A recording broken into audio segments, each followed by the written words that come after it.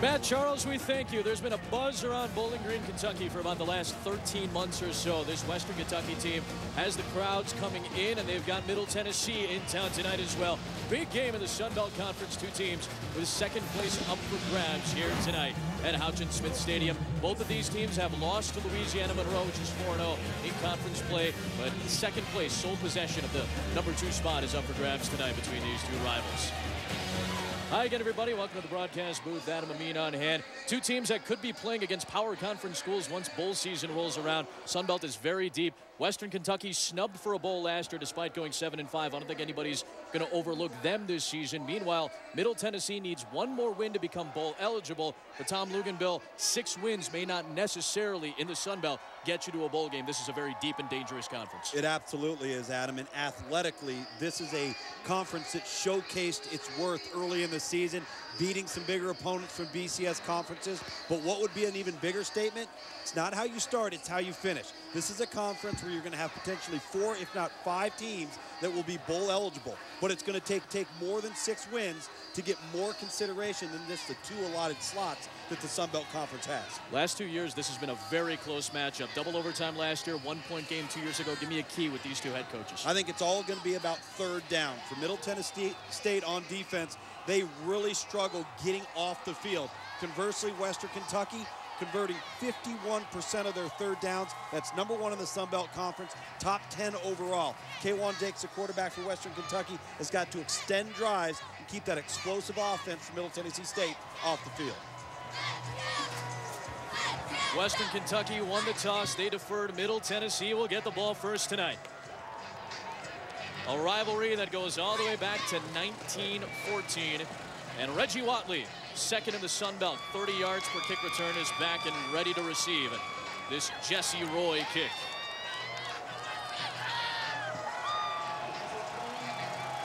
It's a rivalry here tonight, Adam, that goes back to the FCS level where both Western Kentucky, Middle Tennessee State, members of the Ohio Valley Conference, they go back a long ways. All the way back to 1914. Off we go from Kentucky tonight. It's Watley from the 6. Couple of moves out past the 25-yard line. 19-yard return, and Western Kentucky will take over. They've won 13 of their last, or rather Middle Tennessee, I should say, takes over.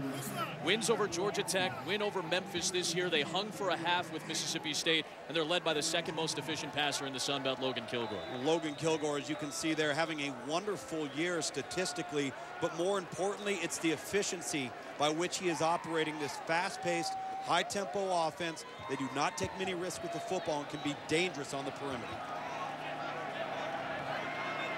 Pistol look to start the night on 1st and 10, and it's Jordan Parker, the true freshman, with a first down run out across the 40-yard line. 16 on play #1 for this Middle Tennessee State offense, which comes in averaging 30 a ball game.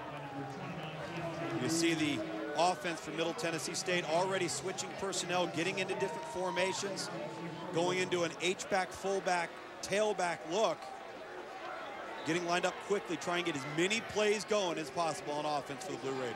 There's going to be a contrast in styles tonight. Logan Kilgore will get the signals from the sideline. This is a Middle Tennessee State offense specifically that has been banged up this year. They're without Benny Cunningham for the last few games, their outstanding running back. 4-man pressure. Kilgore with time, nearly picked off, and it's deflected into the hands of Kyle Griswood. 9-yard pickup on that deflection, and it was tipped by Anthony Amos, the top wide receiver for Middle Tennessee State. Griswood was there. Yeah, Griswood was there. It was intended for Amos, and this is a high throw, early game jitters. Not so sure Amos was quite ready for the football. Luckily, Griswood comes down, great focus, great ball skills to haul that pass in. Just shy of midfield, 2nd and short. Parker kind of shuffle around. Should have enough for the first down. Got twisted down by Keontae Young from the safety spot. Will depend on the spot here. They needed the 49-yard line. They might have to bring out the chains early. We mentioned Middle Tennessee State. We've seen Jordan Parker in action on a couple of carries already. No Benny Cunningham, so it's been Parker and the transfer from LSU, Drayton Calhoun, Jeremiah Bryson, Watley. All these guys are doing the brunt of the carrying now. Well, and Jordan Parker, as you mentioned, just a true freshman, 6'1", about 210 pounds. a very explosive guy, but also a power guy for a young back. And Coach Rick Stockstill very impressed with his performance.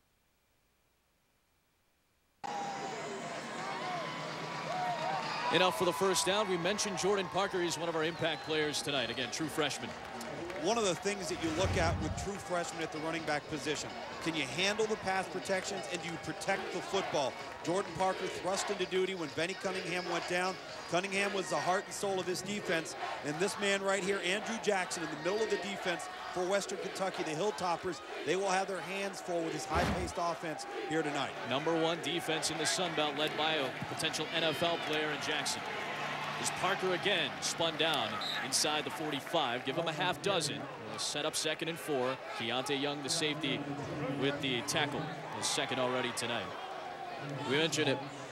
Top defense in the Sun Belt for Willie Taggart's team of Western Kentucky. They are very good in terms of rushing the passer. 4th in the country in sacks. Middle Tennessee State's line is very good. Play fake to Drayton Calhoun. Pressure is coming. And Kilgore got rid of it.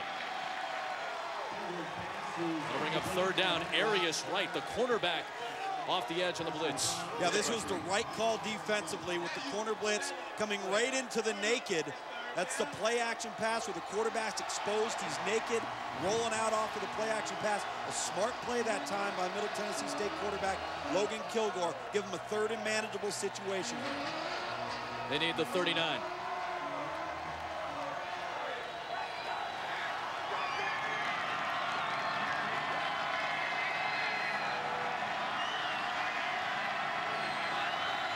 Kilgore the checks, opening possession of the game. They need 4, they'll go to the true freshman again for a first down. Jordan Parker out of Lawrenceville, Georgia. Needed 4, got 6. And again, the chains moving. You said it early. We'll talk about 3rd down a lot over the course of the night. A couple of conversions already. Absolutely, and right now the run game really clicking for Middle Tennessee State. That zone blocking scheme up front. Left guard Josh Walker, number 77, outstanding that time, creating the hole for Parker.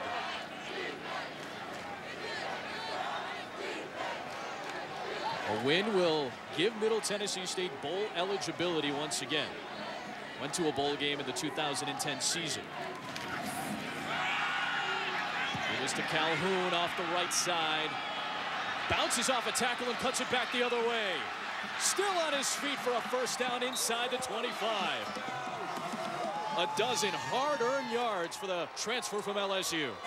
Drayton Calhoun is the type of player that provides the change of pace in this offense. You see the low explosive center of gravity, protects the football in a crowd, bounces off would-be tackles. Jonathan Dowling, number 1, the transfer from Florida, misses the initial tackle there for Western Kentucky. Set it up at the 24. Parker on the run. Inside the 15-yard line, down to the 14, close to the first down marker. Young was there again in the 3rd level for this Western Kentucky defense. This offensive line right now dictating terms at the line of scrimmage for Middle Tennessee State. Not something Western Kentucky is used to having had happen to. They need 1. Going back to Parker. Checks it to the outside, gets the first down inside the 10. And it'll set up 1st and goal on a 7-yard gain. Keontae Young is 5th tackle already, but we've seen a lot of action from the safety spot as the Blue Raiders get deep into the 2nd and 3rd levels. Right now, Middle Tennessee State lining up quickly in an unbalanced set on offense. Take a look at the offensive line of scrimmage down to the bottom of your screen. Pitch to Parker. Twisted down near the 3. Xavier Boyd, one of the linebackers for Western Kentucky, with the stop after a gain of 4. Middle Tennessee State and that offensive staff looking to catch Western Kentucky off guard by getting into an offensive alignment that Western doesn't know right now how to line up in, and then snapping the ball quickly.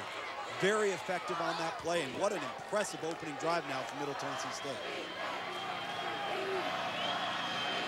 Anthony Amos, top of your screen. He's the lone receiver, potential NFL prospect. Give is to Parker, trying to work his way down to the goal line, near the 1. Pick up a couple of yards. Boyd was there with the touchdown-saving tackle. 3rd and goal here for Middle Tennessee State. Middle's lining up very, very quickly. You see Logan Kilgore barking out the formation. They're ready to snap the ball and go. The true freshman gets stuffed shy of the goal line. Keontae Young, a half dozen tackles. This one forces 4th and goal. You've noticed the last 2 plays on offense for Middle Tennessee State. They did not spread out the Western Kentucky defense. Had they done that, might have been able to force Western Kentucky to widen the defensive alignment, not have as many players in the box. You bring in the tight end, like Kevin Pope, number 80, and the fullback, Kenneth Bruder, number 33, provided some beef in that run game. 19-yard field goal for Carlos Lopez. Split his 2 attempts last week.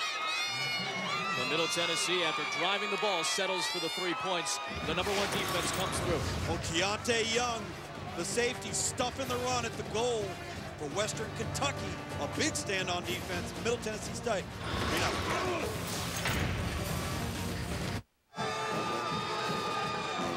Still celebrating Halloween a day late, no problem. Middle Tennessee State drives down the field very impressively. And Jordan Parker doing the brunt of the damage, filling in for Benny Cunningham, the true freshman. 52 yards himself on that opening drive, but they settled for the field goal.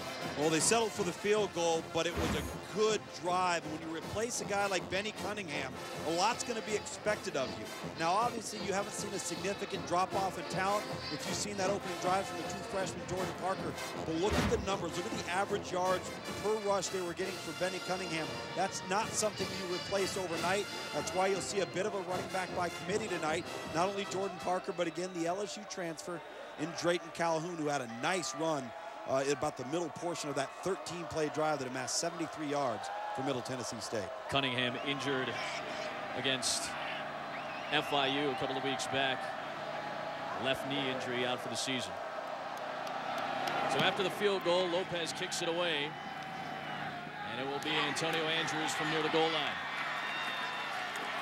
Has an alley down the sideline and shoved out near the 40-yard line. He passes his head coach, Willie Taggart, for 3rd all-time in all-purpose yards with that outstanding return. The best return man in the Sun Belt, 38 yards to set up great field position for K'Wan Jakes, the most efficient passer in this league. He's done such a wonderful job developing in this new offensive scheme. K'Wan Jakes was a spread option, shotgun player when he came here to Western Kentucky. Under Willie Taggart now, has learned how to work within the framework of the system, understands how to operate the game plan, and play within himself. So efficient in the passing game as well. Antonio Andrews is the Sun Belt's best rusher. He's the tailback. On 1st and 10, he'll get the go. Across the 40-yard line from about 3. Set up 2nd and 7. Omar McClendon with the stop. And Antonio Andrews is one of our impact players for Western. Well, he's had 6 straight 100-yard rushing games. And when you're fulfilling the shoes of Bobby Rainey, from the last 4 years in Western Kentucky, you've got a lot on your plate. So Roderick Blunt, we've highlighted 2 middle linebackers. This one, 60 tackles on the year. He is going to have to step up and plug holes tonight with this power running game from Western Kentucky. Western Kentucky leads the nation in time of possession. They will grind on you. 2nd and 6.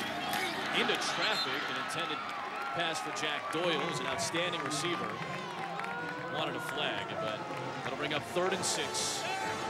Watch Western Kentucky right now just taking their time. They're going to use all of the clock that they can. They want to ensure that they control the pace of the game.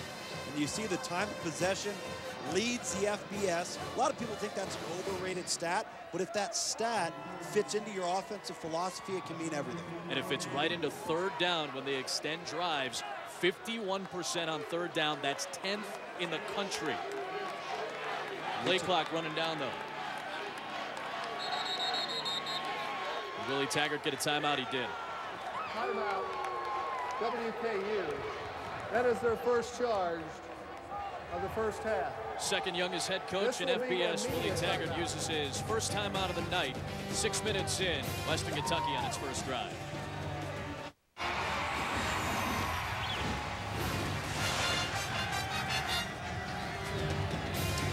A gorgeous evening here in Bowling Green, Kentucky. The Blue Raiders of Middle Tennessee State up 3-0 over the host, Western Kentucky Hilltoppers, and 3rd down coming up. Right now for Western Kentucky, 10th in the FBS, leads the Sun Belt Conference. Expect the usage of the tight end. 2 tight ends on the field right now, and the personnel, Adam, for Western Kentucky. You get a little bit of a Stanford Cardinal feel with this offense. Expect the tight ends. You know why they have the Stanford Cardinal feel? Willie Taggart, former assistant under Jim Harbaugh at Stanford before he took the job at his alma mater. On third down, quick slant, incomplete. No flag thrown, intended for Antonio Andrews out of the backfield. A rare stop on third down for Middle Tennessee. We talked about how good Western is. Middle Tennessee ranked 116th on third down defense. Big stop early. Yeah, Middle Tennessee State on defense has given up a lot of yards, but their points per game in the top half of the Sun Belt Conference. That time, Craig Allen, number 35, doing a tremendous job matching up with Antonio Andrews out of the backfield. Third best average in the Sun Belt, Hendricks Brakefield. Just over 41 yards. Kyle Griswood back to return. Fair catch at the 21-yard line, a 37-yard punt.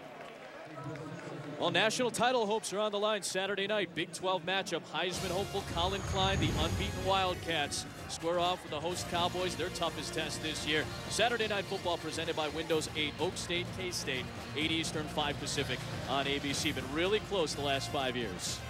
Kansas State. You know, I keep saying, you know what they are? They are Alabama, just with not quite the same level of athlete. They don't make mistakes. They don't give up big plays. They don't kill themselves. And they are extremely disciplined and well coached.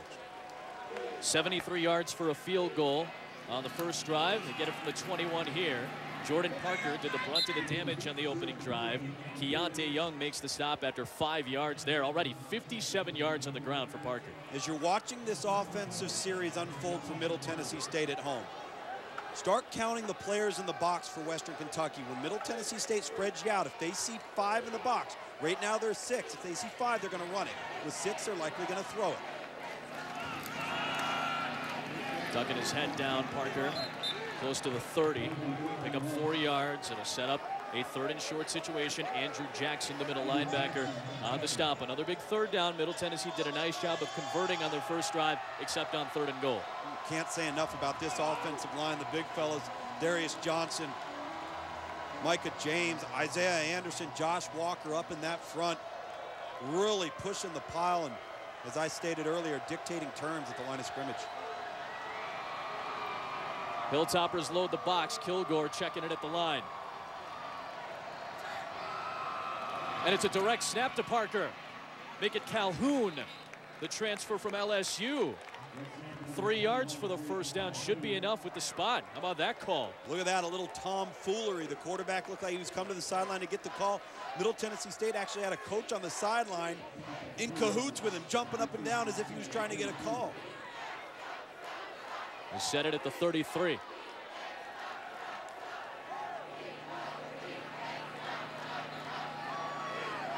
Logan Kilgore, a junior college transfer, working out of the pistol. Here's Calhoun. Nice job by Andrew Jackson to meet him in the hole. Our impact player, a future potential NFL prospect. Middle Tennessee State coaches say he's the best middle linebacker they will play. Does a great job seeing the ball in the backfield, shedding the blocker at the point of attack, and then clubbing up at the point of attack to plug those holes. Again, Middle Tennessee State's going to have to start attacking the perimeter if Western loads the box.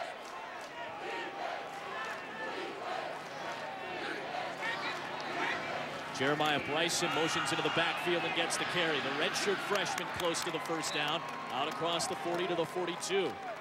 Jonathan Dowling, the Florida transfer, the safety, made the stop.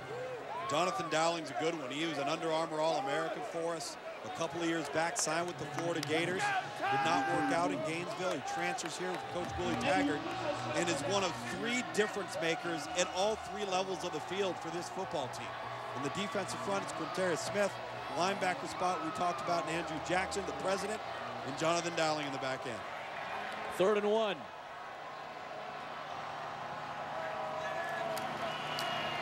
Straight up the gut, it's Parker into the open field.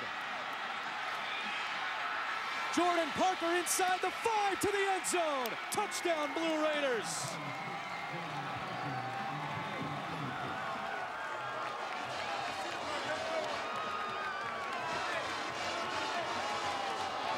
52 yards on the opening drive. He bursts for 58 in his score. The Blue Raiders are up 9-0. Well, if you recall the opening drive down on the goal line, Western Kentucky, they shot the gaps knowing there was no real estate behind them to have to cover. This time they shoot the gaps, and they don't make the tackle at the point of attack. There's nobody in the back end to play run support. Lopez at the field goal on the opening drive. And he puts Middle Tennessee up 10-0 on the longest career run for Jordan Parker. His old one was 27. 10 men in the box for the Hilltoppers. Not enough. Jordan Parker on fire for the Blue Raiders as they are now up 10-0 over Western Kentucky.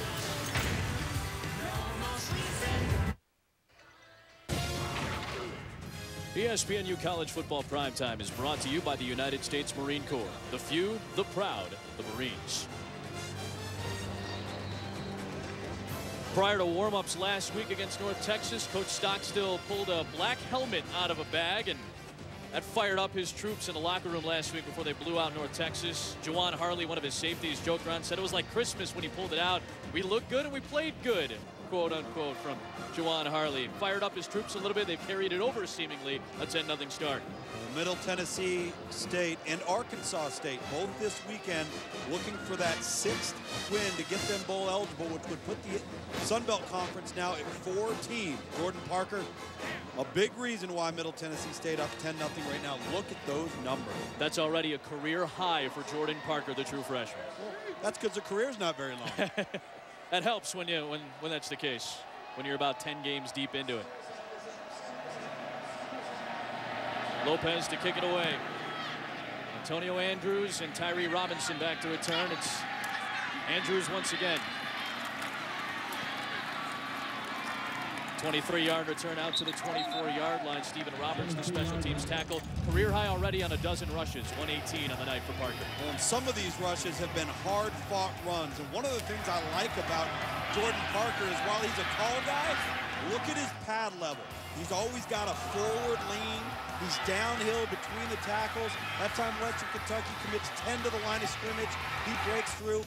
Nobody behind to keep pace with Jordan Parker.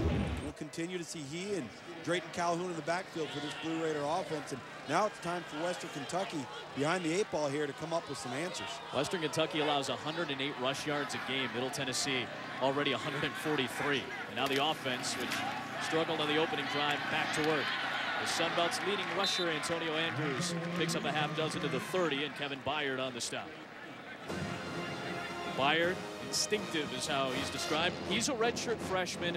T.T. Barber, who's been out the last couple of games, a middle linebacker, he's a freshman. Leighton Gaskew is sophomore. Bastine on the front line is a sophomore. Well, and they've got some juniors and redshirt seniors, but they weren't experienced guys. And so they're somewhat newcomers to this year's defense for Middle Tennessee State. A young defense that's given up the most yards, but again, middle of the pack in points in the Sun Belt. Quick screen thrown to the sideline. And Willie McNeil got a nice block on the edge from Marcus Vasquez. He stepped out at the 47-yard line. 16-yard pickup and a first down near midfield. Again, this is all about numbers. Middle Tennessee State loads the box, so they've got a 2-on-1 situation on the perimeter. 2 receivers, 1 to block the corner, and the other outstanding job turning the corner, utilizing that block. Willie McNeil and Marcus Vasquez, number 9, really setting the edge and allowing the ball carrier to get to the perimeter. First down of the night for Western Kentucky to the 47.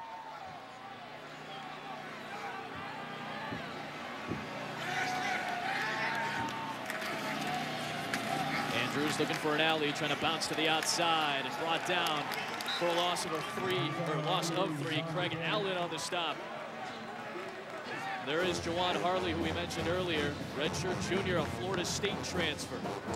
It's apparent early on that Middle Tennessee State has essentially said, Western Kentucky, you're going to have to throw the football to beat us. We are not going to allow you to gash us and allow Antonio Andrews to get his 7th 100 consecutive yard game against us.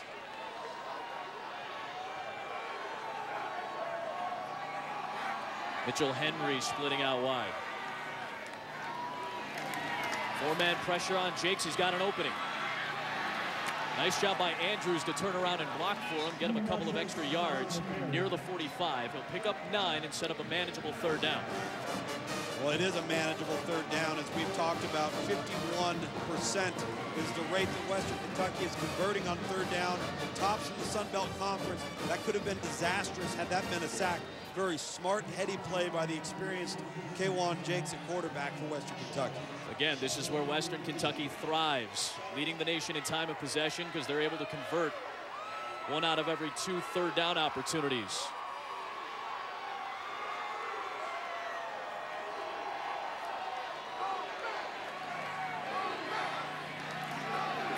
Jakes to throw. Over the middle, it's Henry for a 1st down. We'll mark him down at the 36. Roderick Blunt on the stop after an 11-yard pickup to convert. This is a high-low read using an H-back and a tight end. You're going to have about a 10 to 12-yard in-cut option route to the top of your screen. And then the underneath route, same route, you've got 2 levels. Quarterback's going to read linebacker level and make the easy pitch and catch. K'Wan Jakes has done a great job developing his progressions. Willie Taggart has stated that's the best improvement he's made from last year to this year.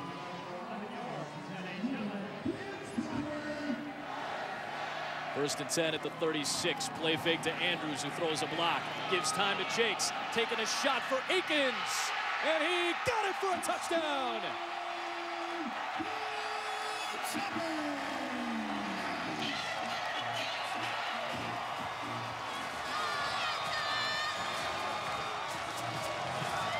Second touchdown of the season for the freshman from Tampa. And Kenneth Gilstrap got beat on the coverage.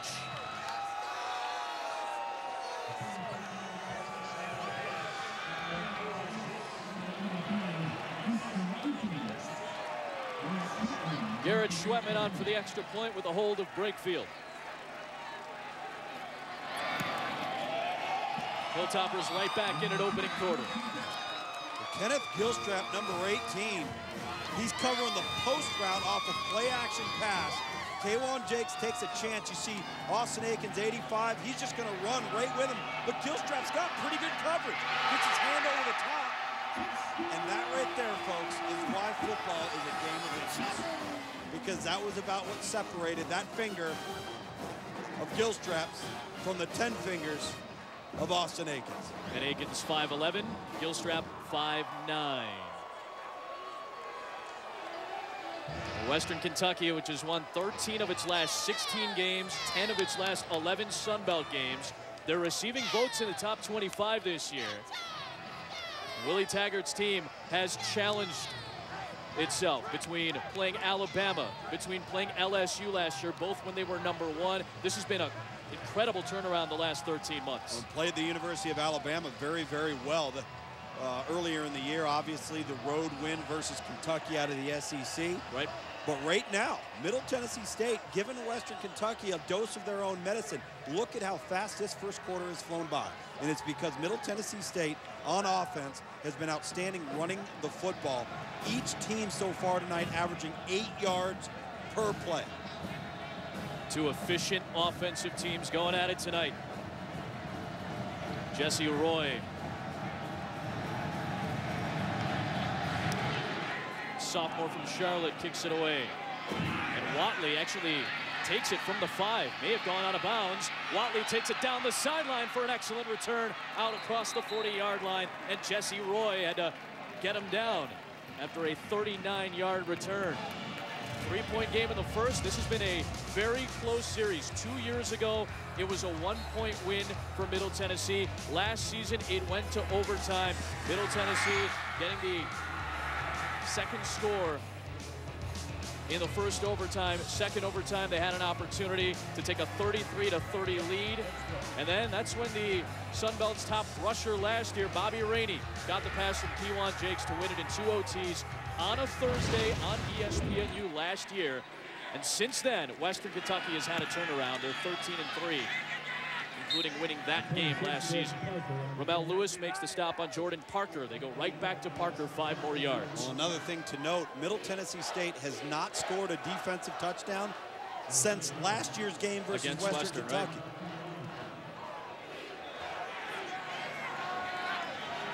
Parker has been the featured offensive player for the Blue Raiders. He motions out. Bryson into the backfield. They'll get the carry. And it'll be just shy of the first down. Ramel Lewis and Andrew Jackson both getting to him for the stop. There are some impressive young bats for Middle Tennessee State. As we've noted tonight, Jordan Parker off to a fast start. Just a true freshman. Jeremiah Bryson, a redshirt freshman out of Smyrna, Tennessee. And the redshirt junior, Drayton Calhoun, the transfer from LSU. Very exciting threesome of backs for the Blue Raiders.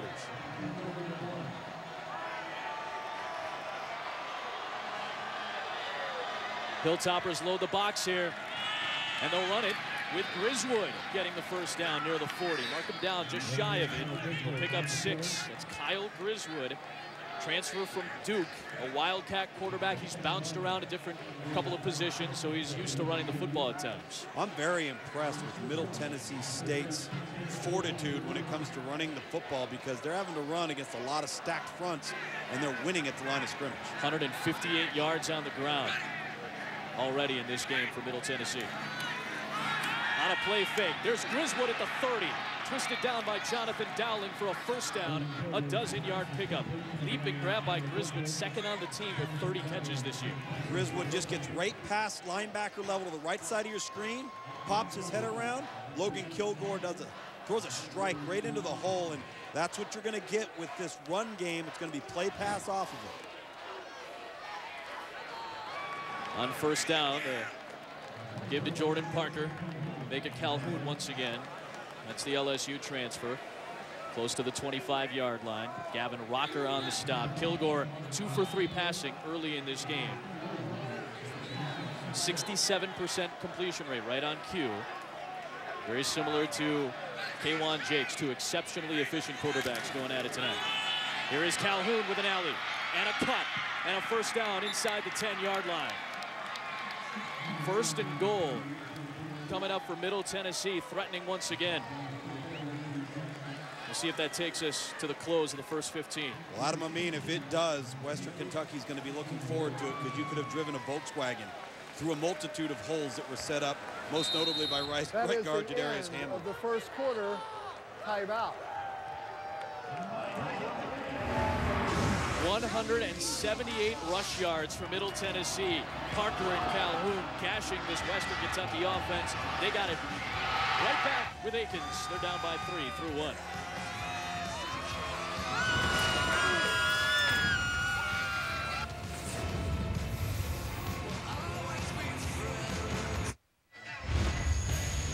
Welcome you back to college football primetime on ESPNU in Bowling Green, Kentucky. Second place in the Sun Belt is on the line. 2 3-1 teams going at it this evening.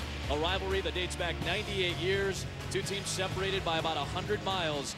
And Middle Tennessee State already 3 yards shy of their rushing average per game. 178 yards on the ground against the top defense in the Sun Belt. Well, and it is very, very clear that Middle Tennessee State came into this football game, they saw something and put faith in that offensive line. So, guys, we can win at the point of attack. We can win in the run game. And it doesn't matter how many guys to this point that Western Kentucky lines up near the line of scrimmage or within the box, because Middle Tennessee State having their way in the first quarter. First and goal from the 9. And Kilgore, the second most efficient passer in the conference, back to work. Given to Parker. True freshman, already a career high in rush yards in 1 quarter. Stopped by Darius Washington after a short pickup, second and goal for the Blue Raiders.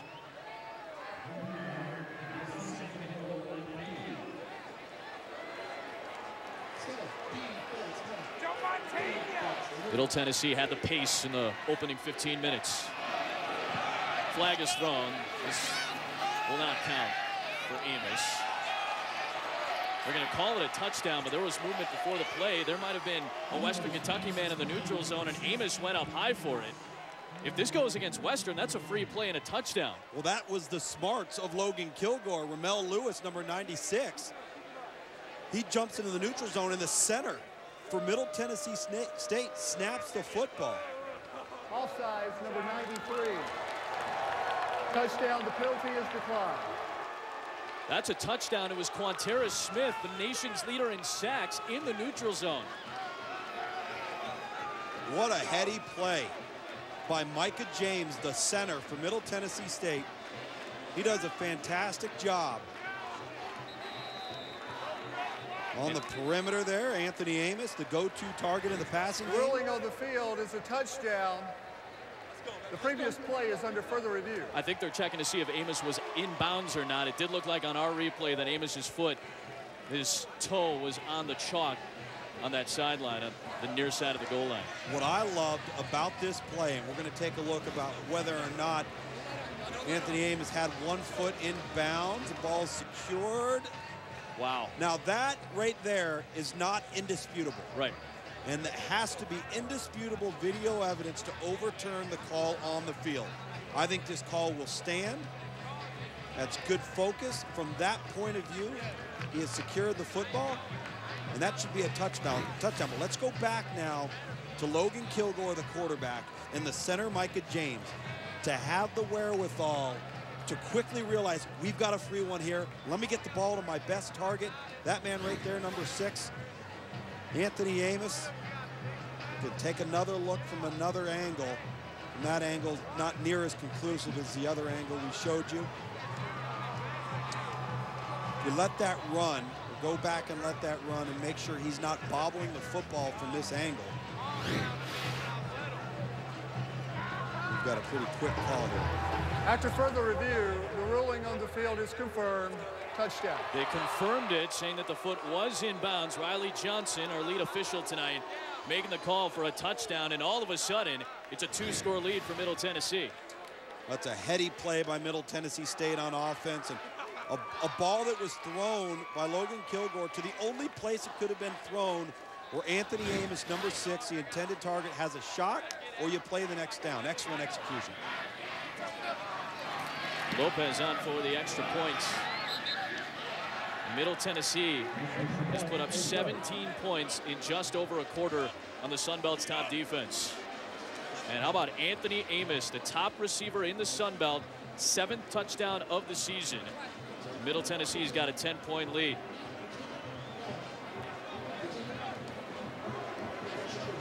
This is a guy who Rick Stockstill says may be playing on Sundays. Redshirt senior from Fayetteville, North Carolina. This is a guy when they beat Georgia Tech earlier this season, and handily, mind you, by 3 touchdowns, made one of the better catches you're going to see. This was a top 10 play on SportsCenter. Yeah, look at him in the back of the end zone, working the back end line, and then just suction cups it. Pluck. That's what you call the pluck and tuck right there. Anthony Amos, and that was a big win for Middle Tennessee State, of course, on the road versus Georgia Tech out of the ACC. Buster Faulkner is the offensive coordinator of Middle Tennessee. Says he and Kyle Griswood might be 2 of the smartest players he's ever coached. That was a really heads-up play he just made now for the touchdown. And look at all the plays that have been made by the skilled players for Middle Tennessee State. Keep in mind, this is a team that lost to Barris Jefferson in the preseason. He led them in receptions a year ago. Marcus Henry as well. Henry injured earlier this season against FIU. 3 possessions for Middle Tennessee, 3 scores. They were 2 yards shy of having 3 touchdowns. From the 2-yard line, it's Andrews. Good blocking in front of him, and he breaks a tackle. Steps out at the 28. Return at 26. Decent field position for the Hilltoppers. Full day of college football a couple of days from now. 1st and noon on Saturday. Commodores and Wildcats. Great SEC East rivalry. Then at 3:30, Boilermakers hosting a Nittany Lion team playing really well in the Big Ten, top of the leaders division. Then at 7, it's UConn and South Florida, both looking for their first Big East win. ESPN News College Football Tripleheader available on Watch ESPN as well. Vanderbilt looking to be bowl eligible 2 years in a row at 500 or better. Has not happened since the early 70s. James Franklin has that team right on the brink. There's Andrews, top rusher in the Sun Belt, across the 30, down to the 34 with 5 yards on the pickup on 1st down. Jimmy Staten on the stop. When you look at Western Kentucky on offense, they are simple, made to look complex by personnel groupings, shifts, and motions. So while they don't have a lot of plays, they look like they do because of how many different looks they're giving you. It's a lot for defensive teams to prepare for. You know you're going to get a heavy dose of the run game, but you also know you're going to get a lot of personnel groupings. Andrews on the ground once again. Good effort in the backfield by Craig Allen, sneaking in to make the stop. Team leader in tackles out of Georgia, the Sam linebacker for Middle Tennessee, to force a third down situation for Western Kentucky.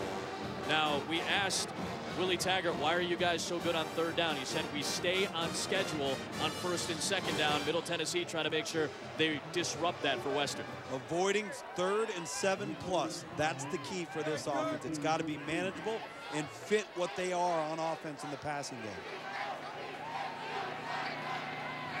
Mitchell Henry motions out wide. Jake's in that direction, throws short underneath, and Jack Doyle diving for a first down. It looks like he's going to be marked just shy. Craig Allen made the stop. Doyle, one of the best pass-catching tight ends in the country, is going to be about a yard short.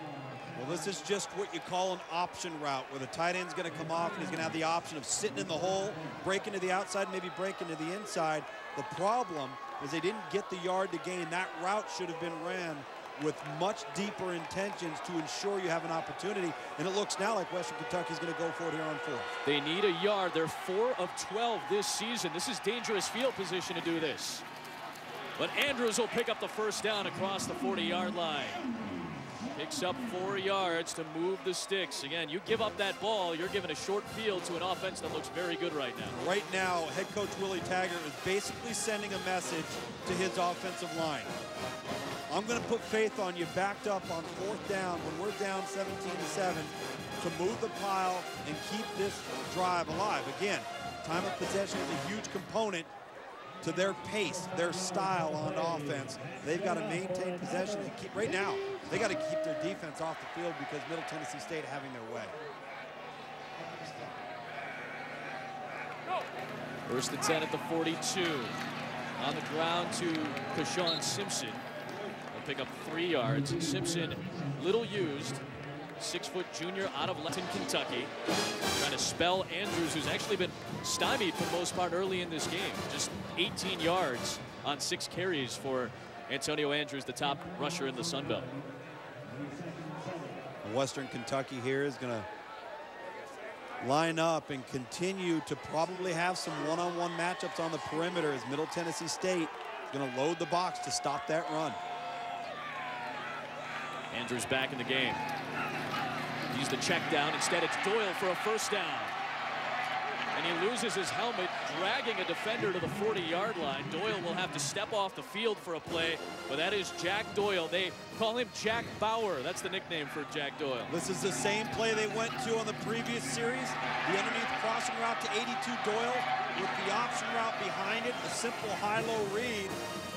You see some helmet-to-helmet contact, obviously not leading with intention on behalf of Middle Tennessee State, but now Doyle's got to sit out a play because of the helmet coming off. 37 receptions coming in. That's 3rd in the NCAA among tight ends. He's already got a couple of catches tonight. Back to Simpson. We'll pick up 2 to the 38-yard line. Bring up 2nd down. There is Christian Henry, who got dragged by Jack Doyle on the prior play, makes the tackle. Well, Middle Tennessee State showing some rotational depth right now. Just brought in an entirely new set of front 4 players within their defensive front 7. Some fresh legs coming into the play for the Blue Raiders. Staten up front, Patrick McNeil as well. He's a backup. Blue Raiders feigning the blitz. They bring 7 on the run. And Andrews is held for a short gain of just 2 yards. And that'll set up a 3rd down situation for Western Kentucky, about a half dozen. T.T. Barber on the stop. The true freshman from Georgia. He's missed the last couple of games with a stinger in his neck. But if there's a star on this young defense, he's a star. He is the star, and coaching staff in Middle Tennessee State felt like they've really missed his presence. From a tackling standpoint, from a leadership standpoint, it means an awful lot to the overall productivity of this defense. That's big, talking about a young player like that who continues to get better every single week. 3rd and 6 for Western Kentucky. Play clock running down. They get it off on time. Andrews with Doyle blocking for him in the backfield. Dove across the 30-yard line. And it'll depend on the spot, but he may have enough for the first down. Going to be very, very close. They're going to give him the first down. Yeah, the tight end Doyle in the backfield that time, lead blocking.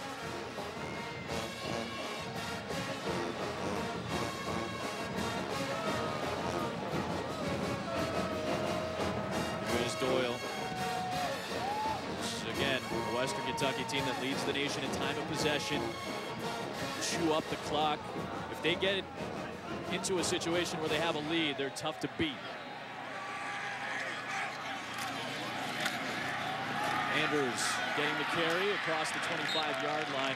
Let's go to Matt Schick. He's got an update on Virginia Tech Miami. Yeah, guys, 3rd quarter, Virginia Tech puts up 107 yards to Miami's 3 yards in the 3rd quarter. But Logan Thomas on the doorstep, fumbles the snap, a turnover. He also had a red zone pick in the first half. Miami leads 20-12 as they enter the 4th quarter, guys. Matt, thanks very much. I know it sounds like such a broken record, but turnover margin and red zone production, so critical to the success of the game of football, truly reflects winning and losing. 2nd and 4, Nick Bosch, the fullback, motions out. Jakes to throw, pressure off the edge. He evades it, lofts it. Andrews, touchdown.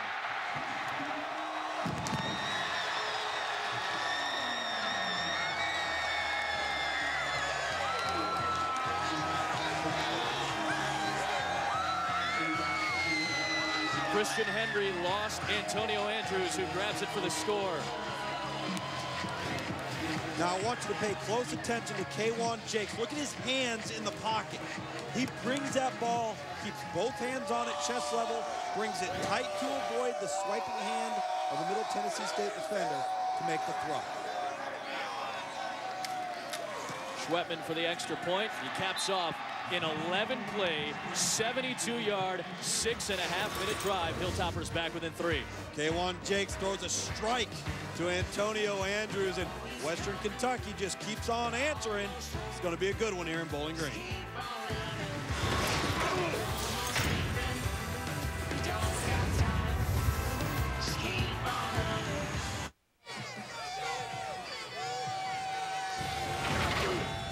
ESPNU College Football Primetime brought to you by Budweiser. Great times are waiting. Grab some buds. And it's brought to you by Golden Corral. Help yourself to happiness. Western Kentucky looked a little sluggish on its first drive, but K'Wan Jakes now tied for 2nd all-time in Western Kentucky history in touchdown passes as he throws his 46th in his Hilltopper career. He finds Antonio Andrews for his 2nd of the season through the air. Now also a single season mark, 2nd most in school history as well.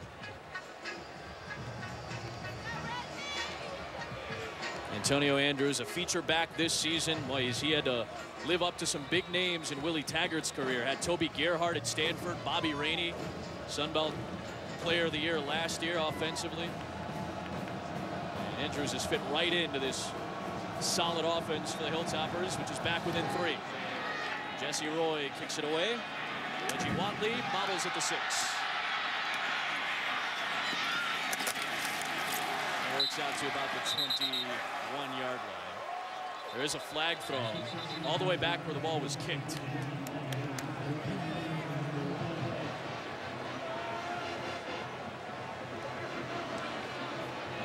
They'll re-kick this. Riley Johnson, who officiated last year's Military Bowl, is our lead official tonight. And Toledo knocked off Air Force in a 1-point game. The fact that you know that is impressive. Offsides, number 17. 5-yard penalty, re-kick. Ball, Randall called for it.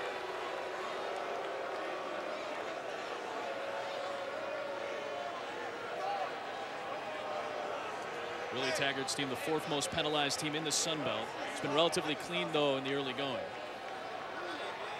And a chance for Reggie Watley and better field position for Middle Tennessee.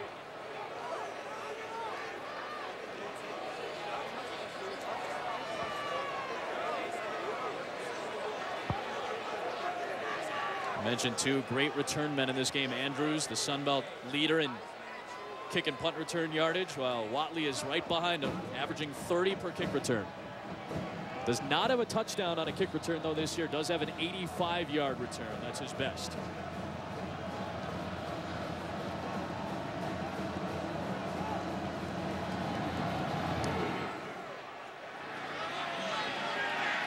From the 9, Watley. Got a good block to spring him to the sideline and makes another man miss. Another flag is thrown on the near sideline. Watley inside the 45. It's twisted out of bounds. It's a 50-yard return for Watley. But what's the penalty marker going to be this time?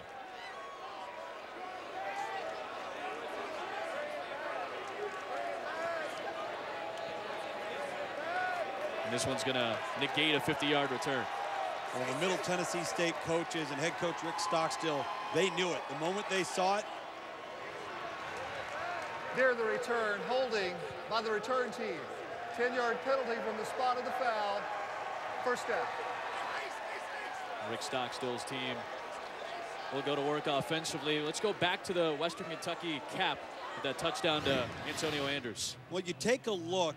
This is textbook ball handling within the pocket. It's a play-action pass to Andrews. But right here, watch K'Wan Jakes. He senses the rush. He doesn't look at the rush. So Dierko is coming off the edge. 89 right there to swipe at him.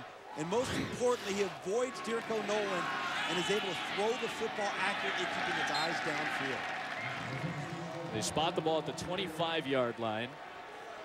Jordan Parker back to the ground. Ramel Lewis on the stop after a 2-yard gain. Past the halfway point of quarter number 2. Two teams that are coming in at 3-1 in the Sun Belt. Both have impressive victories this season in non-conference play. And very tough schedules on both sides. Second place on the line tonight in conference play. Empty set for Kilgore. 4 on the line for the Hilltoppers. Nobody in the middle of the field, Adam. 5 in the pattern against 7 in coverage. Kilgore rolling right. Trying to get to the edge. He'll get rid of it. Throw low for Amos. Covered by Dowling. No flag on the play. It's an incomplete pass, and now 3rd and long for Middle Tennessee. Well, that time Logan Kilgore, he had number 9, Kyle Griswood, coming on an inside cut, but he couldn't see him. His view was obstructed. Western Kentucky doing a good job forcing Logan Kilgore out of the pocket so he could see the field and getting him out of his comfort zone.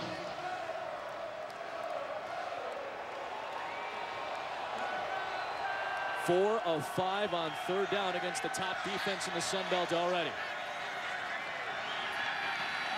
Kilgore on 3rd and 8 for Amos through his hands. Arias Wright, the junior from Georgia, had the coverage to force 4th down. The punt unit for the first time is coming out on the field for Middle Tennessee. It'll be their first punt. With Josh Davis, who's been nursing a nagging hamstring injury. Actually only had 1 punt last week before he had to leave the ball game.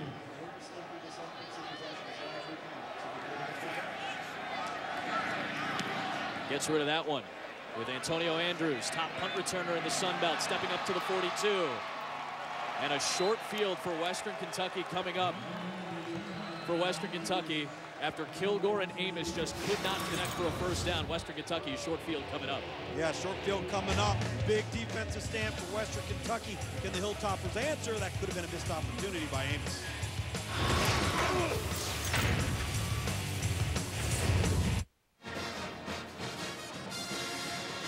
K'Wan Jakes and the Western Kentucky Hilltoppers with their best starting field position coming up. Jakes already with a couple of touchdown passes in this first half. Well, very efficient. Outside of the deep post route there to Austin Akins, number 85 for the first touchdown. Really just doing a nice job taking what the defense gives him. Takes a shot downfield. Akins, number 85, makes a wonderful play. But again, the presence in the pocket protects the football with both hands. Finds Andrews down the seam after the play action pass. It's so difficult for quarterbacks to be able to feel the rush, not look at the rush. And he keeps his eyes downfield so he can make the necessary throw late. First and 10 from the Middle Tennessee 47. The delayed give to Andrews with a hole. Twisted down inside the 40-yard line by Chris Sharp, the cornerback, close to the first down marker. That's a big one, the best one so far we've seen from Andrews. Well, he just keeps grinding away. This is the lead draw, and then it's about tackling. Well, what have we seen through college football? How different tackling is in the open field. That time, Roderick Blunt, number 33, one of our impact players coming in, so responsible for that inside run game. They do mark it as a first down. Willie Taggart, who was a great rushing quarterback in his days, loves the ground game. He was a running backs coach at Stanford before he came back to his alma mater. First and 10. Jake's over the middle for a first down. There's Jack Doyle again. 14-yard pickup. Doyle and the rest of these receivers, as you said, very efficient along with K1 Jakes. They get a lot out of their catches. These tight ends do a tremendous job of navigating soft spots and zone coverage. That's just an option right there. So Doyle just goes up, finds the hole, settles, makes himself big for the quarterback. I'll tell you, if you're a tight end, you want to play in a Willie Taggart coached offense. This is a tight end's dream. He splits out just off the edge of the line. First and 10 from the 24. Out of the backfield, he's got Kadeem Jones for his first touch of the night. And he's close to the first down marker, dragged down at the 15. To see where the forward progress puts him, may be enough for the first down. Kadeem Jones, junior out of Florida. Willie Taggart says the fullback is the heart of the offense. That's what this kid is, Kadeem Jones. You see the ball fake, and then you come out and you're exposed. You've got to make that throw. Number 85, Omar McClendon, in the face that time with K1 Jakes. And the jumbo athletes, guys like fullbacks, H-backs, tight ends for Western Kentucky, all have tremendous ball skills to contribute in the passing game. They do give him the first down to the 13. Hilltoppers looking for the lead. Jakes tips. Intended for Jack Doyle, but Justin Jones with a touchdown saving tip, and it brings up 2nd and 10. Was it ever? That's just good defense, good awareness, key in the quarterback's eyes, and this time he just can't quite get it over the linebacker level, and you are correct, Adam. That would have been an easy touchdown for Western Kentucky. This is actually the first trip in the red zone for Western Kentucky. Exceptionally efficient is Willie Taggart's team, 3rd in the Sun Belt, and they do capitalize a lot. 25 of 35 drives, ending in 6. This is Andrews on 2nd and 10. Pick up a few yards near the 10-yard line. And it'll bring up 3rd and 7. They need the 3, don't necessarily need the end zone here.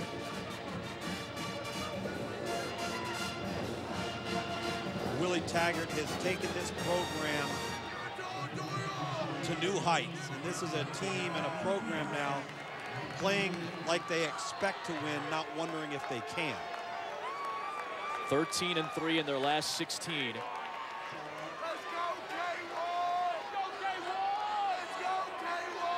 On cue for 3rd down so far tonight. 3rd and 7 from the 10. Jakes to the end zone. Hilltoppers unable to take the lead. McNeil could not haul it in. And it'll bring up 4th and 7. A catchable ball, and Middle Tennessee escapes. That would have made the weekend top 10 on SportsCenter, that's for sure. Look at him elevate to try and come up and make this grab. And it's really the ground that lodges the football away from Willie McNeil. Number 10 is Chris Sharp, number 27, on the defense. So Garrett Schwetman for a 29-yard field goal. This would be a career long.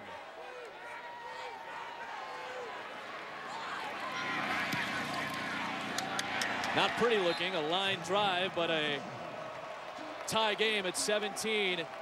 But it could have been a Hilltopper lead. Willie McNeil on the back end of this K1 Jakes pass, going up, coming down.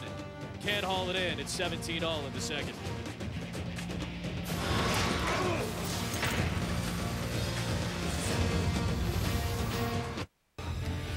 Matt Chick with an update from Miami. Duke Johnson runs this one in from 6 yards out.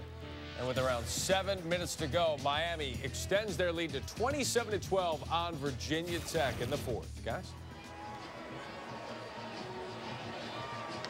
Matt, thank you. We'll have an update coming up at halftime inside of 4 minutes till we hit there. 17 all with second place in the Sun Belt down the line tonight. Both teams have had a drive that could have ended in a touchdown. Middle Tennessee on its opening drive. Western Kentucky a moment ago. Both times having to settle for the field goal. They're clamping down on defense in the red area. Again, red zone production, such a vital factor to success. Let's see if Middle Tennessee State gets back to running the football. Kind of deviated from the plan on that last drive with their first punt. Jesse Roy the kick. And it'll be Watley from the 6. A 25-yard return out past the 30-yard line. Decent field position for the Blue Raiders. A couple of conference champions will be crowned this Sunday on ESPNU. Women's Soccer Championships. First at 1, it's the ACC, followed by the SEC at 3:30 Eastern Time. Coming up on Sunday on ESPNU. First 3 drives, 3 scores for Middle Tennessee. They went 3 and out on their last drive, and as Luke's mentioned, they kind of got away from running the football. They had 158 yards in the first quarter on the ground. And most of those belonging to Jordan Parker, the true freshman. 130 yards from Middle Tennessee State's true freshman, a career high already tonight. Remember, Western leads the country in time of possession. Middle Tennessee flipping the script. We're flipping the script, and that's a result of Western Kentucky being able to extend drives here so far in the second quarter, unable to do so in the first. Give this to Reggie Watley. Needed to get to the 40 for the first down. He's very close to the marker. They'll spot him at the 39. The safety Dowling, the Florida transfer, on the stop. So we hit the 3-minute mark, and 3rd down and 1 coming up. Reggie Watley is quite the water bug. Very difficult to handle in space. Low center of gravity, very shifty. One of the reasons why he's such a good kickoff return man. Big 3rd down here. Blue Raiders trying to avoid back-to-back 3 and outs. Give the ball back to Western Kentucky with a couple of timeouts. Go back to Parker across the 40-yard line for the first down. That was the 4th time they've had a 3rd and 1 situation. They've converted all 4, doing their job on 1st and 2nd down with that guy. Well, in that time, number 93, Quantaris Smith for Western Kentucky, who leads the country in sacks with 11.5. He breaks through but overruns the play, and Parker able to lunge forward for the first down. The 1st and 10 from the 41. This is Watley again. Off right tackle, maybe a yard. You know, you mentioned Quantaris Smith, senior from Georgia, one of the stars on this Western Kentucky defense, the top defense in the Sun Belt. Coming off a game where he had 5 sacks against FIU. 1 sack shy of tying the Sun Belt record. He's been stymied tonight so far against this very good offensive line. Kilgore to throw. Buying some time, throwing for Amos for a first down at the 41. 17-yard pickup on the scramble and catch. Well, Amos, sure-handed as it gets, huh? Absolutely. One of the best hands in the Sun Belt, conference's top receiver. Middle Tennessee picking up the pace. Parker with an alley off the left side. Minute 35 remaining with still 3 timeouts to work with. Remember, Western will get the football to start the second half, so this is a good drive for Middle right now. So effective on first down, running the football. Really gives you options as a coaching staff on second down, run or pass. That first down efficiency has been fantastic for the Blue Raiders. 5 on the line for Western Kentucky. This is Bryson. Couldn't squeeze through the first level. He gets across the 35. Mark him at the 33 for 4 yards. Darius Washington on the stop. You know, what's been so impressive offensively from both of these ball clubs here tonight is we do have an injured player down on the field for Western Kentucky, and it is Quantaris Smith, who just spoke of, leading the country with 11.5 sacks. He is down. Try and get a look at what may have happened on that play. But what's been impressive about both of these teams, is very few penalties, offensively and defensively, a clean game. Especially considering the pace. Smith is down. 3rd and 2 coming up. We'll check on him on the other side with a minute left. I'm Matt Schick. Coming up at halftime, we'll have highlights of Virginia Tech and Miami in that key Coastal Division ACC matchup. The Tide rolls into Death Valley. We'll have a preview of LSU and Alabama. And it's Pac-12 basketball media day. We'll hear from a pair of coaches and some exhibition hoops highlights, including defending national champ Kentucky. Guys? Matt, looking forward to it. Gonna look at Quanterra Smith. Maybe just got the wind knocked out of him and will step off for a play. But the nation's leader in sacks, 4th in tackles for loss, 1 sack shy of tying the Sun Belt record, owned by Brandon Lang, who played at Troy State. Well, the tackles for loss, certainly impressive, but that's one thing that both of these teams have been able to avoid tonight, and that's negative plays. We have not seen a lot of 3rd and longs, have not seen negative plays. And another 3rd and short for Middle Tennessee. The clock moving at 45. We go to Griswold leaping to try to get the first down. And based on the spot for the line judge, it's short. We'll have to check it further, but right now it looks short of the first down. Middle Tennessee State calls for a timeout because they knew they were short. Timeout, Middle Tennessee. That is their first charge of the first half. This will be a 30-second timeout. 30-second timeout, 4th down. Closing in on a half-minute to go in the opening half. Western will get the ball to start the second half, so potential for Middle Tennessee to take a halftime lead. Both of these teams come in at 3-1. Both have been beaten by Louisiana Monroe, which will play Louisiana Lafayette this weekend. So the inside track to the number 2 seed, essentially, in the Sun Belt. There's only 2 contracted bowl games in the Sun Belt. You may have some slots open up, but there's only 2 contracts for the Sun Belt to get a bowl game. Western's already eligible. Middle Tennessee becomes eligible tonight with a win. But becoming eligible may not be enough. Exactly. I think there could be at least 3 or 4 teams that might have to have at least 7, if not 8 wins to be considered.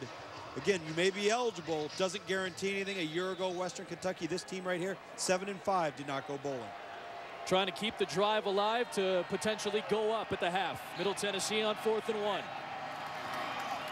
Parker got hit in the backfield. Did he lean forward enough? Kenny Martin made the initial hit, and he is marked short of the first down.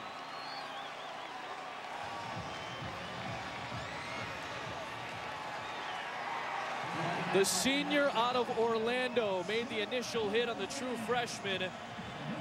And Western Kentucky stops the best 4th down team in the Sun Belt. Difficult to run against this front when all 11 players are within the tackle box. You're just overloaded with numbers. And Jonathan Dowling and that crew, as we talked about defensively, difference maker at all 3 levels. This time, number 95, Kenny Martin, the initial penetrator out of that defensive front. And now we'll see if Western Kentucky takes a shot with a couple of timeouts and 32 seconds, or if they're content to take a knee or run the football. They'll try to get some yardage, and this will set up an interesting decision here. 25 seconds left. Clock stops to move the chains, and Willie Taggart will use a timeout. Timeout, WKU. Second charged of this half. This will be a 30-second timeout. 30-second timeout. Little surprised that they didn't have 2 plays called right here. Sure. In case you had a first down where the clock's going to stop to mark the chains, and then you run and you gain an extra play by having 2 plays in your pocket. If you don't get the first down, you know right off the bat you're going to call your timeout. Little interesting tactic on the sideline. Surprised Coach Willie Taggart didn't have another one in his holster there. Rest of the schedule for Western Kentucky as we close in on the end of this first half. Counting this game, 3 of the final 4 games for Western are at home. And they played a pretty tough schedule early. Did have to go to Tuscaloosa to play Alabama. Remember, they beat Kentucky in Lexington. Played at Arkansas State. Gus Malzahn's crew, which is playing well this year. At Troy. They were just at Florida International. So some home games to close out the year for Western. Potentially, if they can finish off undefeated, they'll be 10-2 this season. First and 10, they go back to Antonio Andrews. Makes that man miss to open up some space. Why didn't he go out of bounds there? To the 42-yard line, the clock is going to reset to move the chains, but he should have stepped out of bounds there. Absolutely, he should have just walked out of bounds immediately. Now they're going to have to either clock it here, which you see Coach Taggart calling for, because they didn't have another player in their holster. So it'll be second down. That could be a big down. 14 seconds plus a timeout is a lot of time with a short field to try and go. That would have been big if he stepped out of bounds there. Well, he knew it too. Antonio Andrews, number 5, watching his body language once this clocked play, following this mental blunder on behalf of Andrews, could have just stepped out of bounds, stopped the clock. And to Andrews' credit, he's picked up big chunks of yardage to move the football quickly for Western. Now still a couple of shots and still a timeout left for Jakes. 5-man pressure, all blocked. And out of bounds at the 28-yard line. Willie McNeil, heads up play, mark him officially at the 29 for 13 yards. Still 9 seconds, still a timeout. You have to take a shot at the end zone here. Kicking game's not all that great. Your kicking game is not all that great. That's exactly what I was going to say. The longest field goal in the year, just 29 yards for Schwetman. Garrett Schwetman, number 56, not a lot of confidence in the kicking game. Expect Western Kentucky to take some shots here. From here, it'd be a 46-yarder. Jakes to throw. Good protection. Has to flush and throw on the run. And it is nearly intercepted. Brown, the intended target. Gilstrap nearly picked it off. Still a second left. Do you take a shot here? Why not? Well, you have to. You're way out of field goal range right now for Schwetman. And listen, why not take a shot? You've got these big, tall tight ends. And look at this. Look what they're going to come up with. Schwetman is coming out. His longest field goal coming into tonight was 27 yards. That was his longest make. Very surprising. Very surprising. Made a 29-yarder earlier. The longest attempt was 36. This from 47 yards, 46 yards. Right-footed kick is going to be just short of the crossbar, and that'll take us to halftime. They put a little confidence into the freshman from Murray, Kentucky. That's the end of the first half. Timeout. Don't forget, Western Kentucky will get the ball to start the second half. Second place up for grabs in the Sun Belt, and we have a good one tonight. We're tied at 17 at the half. We welcome you into halftime. I am Matt Trick along with Charles Arbuckle. Western Kentucky, Middle Tennessee State. Not the only game going on tonight. Down in Miami, Virginia Tech and Miami. Oh, yes. Key ACC battle in the Coastal. The Hurricanes have lost 3 straight, looking to turn things around. Gabriel Terry gets his hand on this ball, blocks the punt. Beamer ball, what's going on? You got to block, you got to protect. You can't get punts blocked. It's just been an un-Beamer-like type of year. 2 plays later, Stephen Morris feeling good. Alan Hearns feeling better. We talked about it before the game. Throwing the football is where you have to attack Virginia Tech. Miami did that early. Miami up 7-3 in the second. Duke Johnson fielding the kickoff. Oh, boy. More plays for Duke would probably mean more big plays for Miami. They don't get him the ball enough. Jed Fisk, get this young man more touches, offensive coordinator. Down inside the 20, and then Stephen Morris dumping it to Mike James, and wow, no one home. That'll be easy. Miami up 14-3. Vautech answers. Logan Thomas. Anyone home here? Who says he can't run? He sees the middle of the field open. Good read by Logan Thomas getting to the house. One of his better plays tonight. 73 yards for the score. They missed the extra point, down 14-9, and then Logan Thomas fumbles the ball and the snap on the doorstep. You cannot get in the red zone and not come away with something. So it's 20-12, and then Miami, they don't fumble it in the red zone here. Duke Johnson, 100-yard game tonight. In his 3 games in October, rushed for a total of 96 yards, no touchdowns. Went the whole month of October with no touchdowns. Gets November off on the right foot with a TD. Miami up 30-12, and just been one of those years for Virginia Tech. It really has. They haven't played well offensively or defensively at times, and Miami is a team that we don't know from week to week what you're going to see, but when Duke Johnson gets the football, good things usually happen. About to snap their 3-game losing streak. How about in the MAC? Return of the MAC. We heard this, you saw this right before the game you're watching now. Right here on the U. Frank Solich and the 7-1 Bobcats taking on Eastern Michigan, and Tyler Tettleton has Chase Cochran for the touchdown. Good play design, moving one way, then come back open, Cochran wide open on the other side of the And then Tettleton again to Dante Foster right before the end of the first half. Good yards after catch the football, turn it up and score. It's an Ohio team that got bounced out of the BCS standings. They were in the standings for the first time in school history, lost last week to Miami of Ohio, trying to turn it around this week, and Desmond Patterson.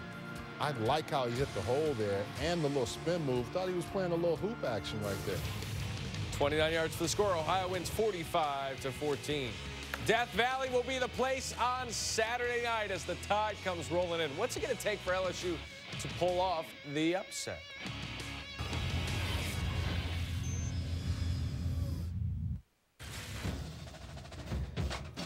In the first half, you saw it. Jordan Parker, 58 yards for the touchdown. We are knotted up at half.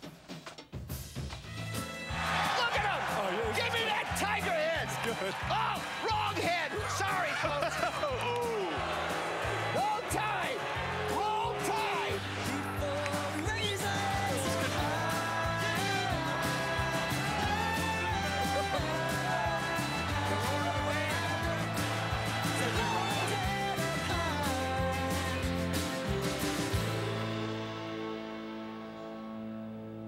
No, it's not a battle of the unbeatens like it was last year in the regular season or for a national championship, but this game just as important. Top 5 battle in the BCS standings in the SEC West. Winner controls their destiny as they head to Atlanta. 3 losses combined in the last 2 seasons between Bama and LSU. 2 of them have come against one another. And when you look at this tale of the tape, Alabama doing it on both sides of the ball, but defensively #1 in many statistical categories, all the important ones. LSU, maybe those offensive numbers a little embellished with their non-conference offensive marks. Especially passing the football. Yeah, they need to do it with defense and with running the ball. But on Alabama's side, they're so unflappable. They don't make mistakes. Neither does A.J. McCarron. That's going to be a tough guy to crack this Saturday. Well, you got to be a good salesman if you play quarterback. And the reason I say that is because of his ability. When they run the football at 5.1 yards per carry, it makes it much easier for him to set this up. Now, he used to rush this last year, and he's gotten better, going to Peyton Manning's passing school and really understanding the fine-tuned points of play-action passing. And what it does is it allows you to get that defense sucked in. Eric Reed and Craig Loston play back deep, and they do a very good job. Remember last year, Michael Williams had that opportunity to go up and get a reception. Eric Reed took it away from him. What I like about A.J. McCarron is the run game gives him that. The offensive line fires off. And when they do that, that allows him to take his time and find those open areas. Amari Cooper, you know, all those guys down the field. Kenny Bell, even the backs. He's throwing very well to the backs off a play-action pass, and I think that's going to be the key against LSU. Just making smart decisions, 18 touchdowns, no interceptions so far, completing 69% of his passes. Another big game that has national championship implications, USC taking on Oregon. USC, of course, last week lost to Arizona, all but ending their national championship hopes, the slim ones that they had, while Oregon continues to pile up the points and the push-ups from puddles. They've scored 42 or more points in all 8 games. They've won them all by at least 17 points. A lot of these games have been over at half, Buck. They really have, and I think the one thing you look at with USC is their firepower on the outside, getting it to Woods and Lee. Oregon has to run the football effectively. That's what they do very well. Expect a high-scoring one. The last 3 meetings between these 2 teams have resulted in a combined 75 points per game. Coming up, you'll see Penn State on ESPNU this weekend as they take on Purdue. The job Bill O'Brien has done, despite losing last week to Ohio State, really turning it around this year.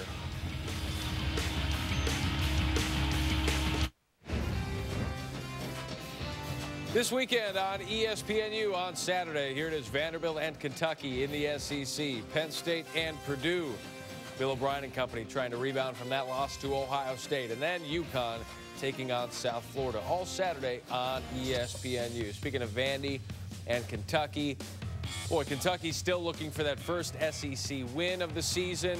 They lost last week to Missouri, giving Missouri their first SEC win, and Vanderbilt, things have been better in Vanderbilt. Yeah, they have. James Franklin is really trying to get them to have a commitment to winning and really understanding how to do it each and every week. This is the opportunity for them to play a team that's reeling in Joker Phillips' ball club. Vanderbilt had higher expectations than what they've achieved. Joker Phillips' career at Kentucky started well enough, a winning record through his first 15 games, but over his last 19 games, the Wildcats are just 4-15, and the offense has just flat out disappeared. Penn State and Purdue this weekend. Purdue winless in Big Ten play. I was expected of Purdue as well. You thought that defense would show something, quarterback play. Just really haven't been able to put it together, but Penn State has. Yeah, Penn State has really been able to play some good football, much better than I think anybody ever expected. But it's just been really what they've been able to do defensively. A large part of their success, that dominating defense in the first half of games. In 8 games this season, they've allowed just 3 touchdowns in the first half. In the second half, they've allowed 13 touchdowns.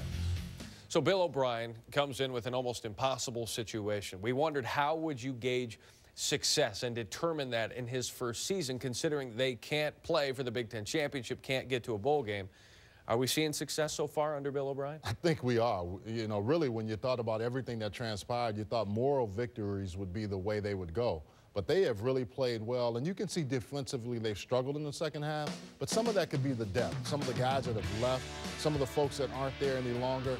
But I tell you, one guy on defense that's played well is Michael Monty. He's done a great job at the linebacker position, making plays for him there, and just really helping this defense play very well. And I think Bill O'Brien has done an outstanding job of leadership under crisis. That's the hardest thing to do. But with this ball club, he's giving you a case study of what you need to do in order to be successful no matter what's going on the outside. And I think he has shown that you can win. It may not be pretty, it may be hard, but you can win if you keep your guys together. And that's a team that early on you thought with those back-to-back heartbreakers, they might just quit. I mean, you just don't know. Yeah. Well, they didn't, and they've come on strong. 5 straight wins. They lost to Ohio State. What do you think of the remaining schedule here? At Purdue, tough one at Nebraska. Could squeeze a few more wins out of this season. Just a couple of weeks ago, they were 3-0. They played Ohio State. I think they can play with everybody on this schedule, and I don't think they have any problem with fighting through the end. Nebraska's going to be tough, but Indiana, Wisconsin, you don't know which team is going to show up, but we'll get opportunities here for them. No doubt about it. Austin Akins, the touchdown catch. Oh, what a grab. Tied at 17 at the half. Some exhibition basketball. The defending national champs, Kentucky, taking on Northwood. Archie Goodwin misses the layup at Nerlens Noel. The putback slam. Kentucky up 21-13. Then Archie Goodwin drive in the lane. He finished with 22 points. Then Nerlens Noel. He's going to be a force. Oh, man. Good block shot. Good hustle by the young man. And then another one for Noel. He finished with 17 points, 11 rebounds for the game. Check it out. Another drive, and nope, not happening. He said, I'm not all about my high-top fade. I can play some basketball. Is he bringing that fade back, you think? No, but he's brought it back for himself. There's Noel with the dunk. Kentucky wins 93-61. How about the Cuse? The Cuse is in the house. Taking on Pace, and Jeremy Grant throws it down, setting the pace. Then Brandon Trish in a leadership role this year, misses the 3. Merry Christmas, Rakeem. That's Rakeem Christmas. That's how you finish, strong and with authority. Syracuse wins 99-63. Well, UCLA, they got a pair of freshman studs coming in. Kyle Anderson cleared to play this week by the NCAA. Shabazz Mohammed still awaiting clearance there on the UCLA home front. Here's UCLA head coach Ben Howland at Pac-12 Media Day. Well, first of all, really excited that Kyle's situation's behind him, and it's great for him and his family, and obviously the program. And you know, with Shabazz, we're just patiently waiting and being as cooperative as we possibly can be with the NC2A, and very optimistic. Well, after making the NCAA tournament for 25 straight years. Arizona's missed it in 2 of the last 3 years, but the media pegs them as the preseason favorite to win the Pac-12. 2 starters return from that 23-win team. Here's head coach Sean Miller. I think that if at this time of year you want people to feel good about your team or our program, and but at this point we're still 0-0, and as we know from years gone by that there's plenty of teams that have been picked to finish high that disappoint, and there are those teams that everybody has under the radar, and yet in March they're in the promised land, which a year ago was Colorado in our conference. So you know, for us I think it's so much about taking care of what we can, and that is continue to work hard and develop and grow. And that's the one thing that I've really been pleased with, that we've had great leadership to this point, and we have a team that's focused on getting better. And I think as long as we stay in that lane, so to speak, good things will happen for our team. So the Wildcats, the preseason choice to win the Pac-12, but by the slimmest of margins. Your Bruins there, Buck, at number 2. Well, if they get Shabazz Muhammad, I think that's a done deal. They'll move up to number 1. UCLA actually finished with more first-place votes than Arizona. Antonio Andrews with the touchdown grab. Western Kentucky tied at 17. Adam Amin, Tom Luganbill with the second half coming up.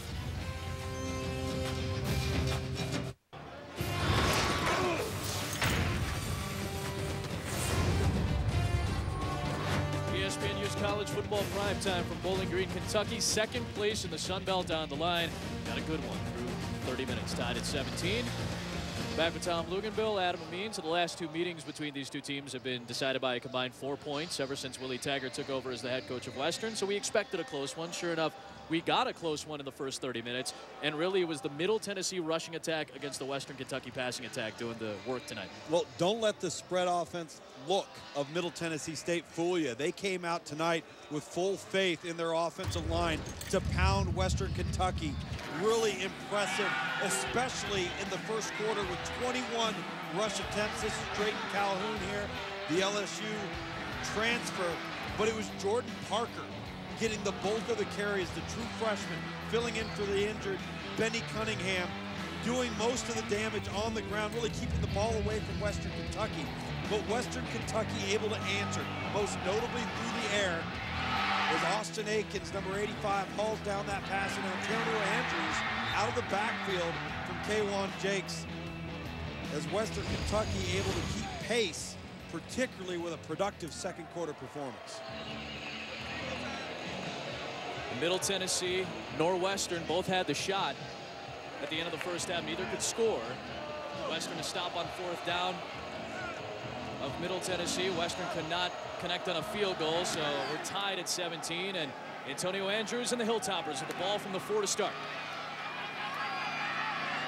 And a solid return once again for the best return man in the Sun Belt, out to the 32-yard line. Middle Tennessee's best rushing game this year is 302 yards, already 202. Take a look at some of these numbers. I think numbers that can be critical to winning and losing. Red zone production, very, very productive for both teams. Third downs, Middle Tennessee State having a heck of a night. And then look at the rush attempts. 31 rush attempts, and the yards and attempts almost double that of Western Kentucky. But the average yards per pass attempt in favor of Western Kentucky. That's how they've stayed in this game, the big plays and big chunks through the air. 1st and 10 from the 32. Andrews patiently over the 35-yard line. Will pick up 5 yards. Give me kind of a perspective on rushing attempts. Western's the dominant time of possession team. Didn't run it as much in the first half. Well, oftentimes I think rushing yards can be deceiving at times, but rush attempts can often be a reflection of who's in control of the game. Okay. Running the football when you want to, not when you have to. So if you're dictating terms, as we've seen from Middle Tennessee State tonight, and you're just simply snapping the ball and running it when you want to, those rush attempts will wear down an opponent. Jakes threw it 14 times in the first 30 minutes. Western leads the nation in time of possession. Middle Tennessee won that battle in the first half. Throw number 15 of the night, and intended for Marcus Vasquez. That's really the only poor throw we've seen tonight from K1 Jakes, the quarterback of Western Kentucky, and trying to hit Vasquez on just a very quick 5-yard, really 10-yard hitch route right there. Would have brought the ball up a little bit, would have been an easy first down catch for Vasquez. Senior from Chula Vista, California, missed most of last year with a torn ACL. 3rd and 5. Again, Western Kentucky, number 10 in the country on 3rd down at 51%. They converted just 2 of 5 in the opening half. 4-man rush as Jakes to throw against 7 in coverage.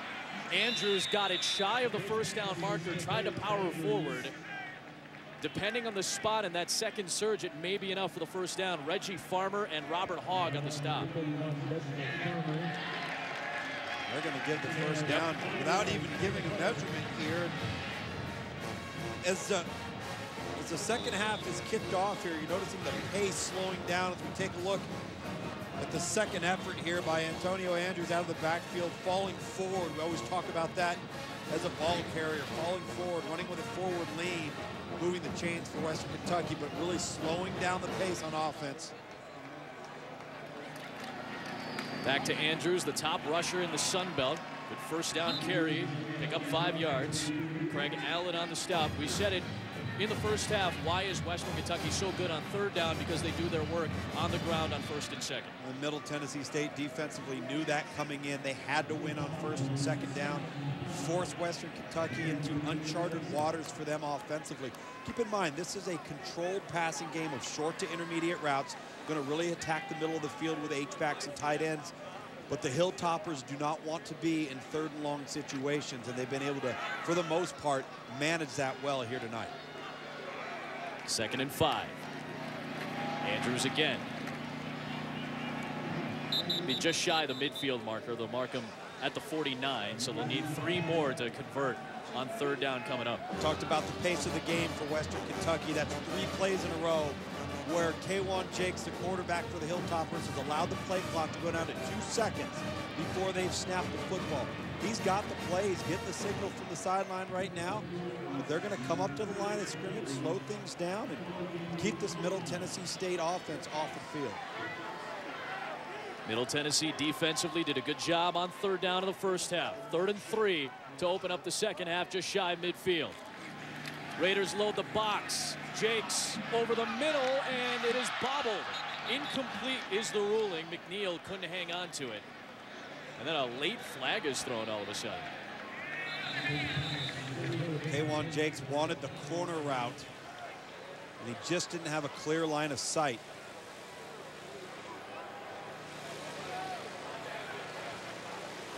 Ineligible man. Anybody on the line of scrimmage has to wait until the pass goes past the line of scrimmage before they can work downfield. Middle Tennessee should be able to decline this penalty and set up 4th and 3, although at this field position wouldn't shock anybody if Western went for it. They may have lined up in a formation where the tight end was covered up, made him ineligible downfield. Excuse me, as number 82, Jack Doyle, who's been a big target tonight, I believe is who that penalty may have been called on. I think that's the explanation given to Willie Taggart right there. Ineligible receiver downfield, number 80. Penalties decline. It's an incomplete pass. The down will count. It'll be 4th down. The other tight end. The other tight end opposite of him, yes. Mitchell Henry. Sophomore from Elizabethtown, Kentucky. So this will bring the punt unit out for Western Kentucky on the opening drive of this 2nd half. It's a disappointing end to that drive for Willie Taggart's team. They're moving the ball well on the ground. A break field for the punt. Pressure coming, got rid of it. Griswood is going to let this sail over his head. And a good decision, it turns out to be. A net punt of 31 yards as it'll come out to the 20-yard line. The break field couldn't pin him deep. Middle Tennessee will have its first touch of the 2nd half with Jordan Parker, the true freshman, having a big night on the ground. I got a beautiful day when my face to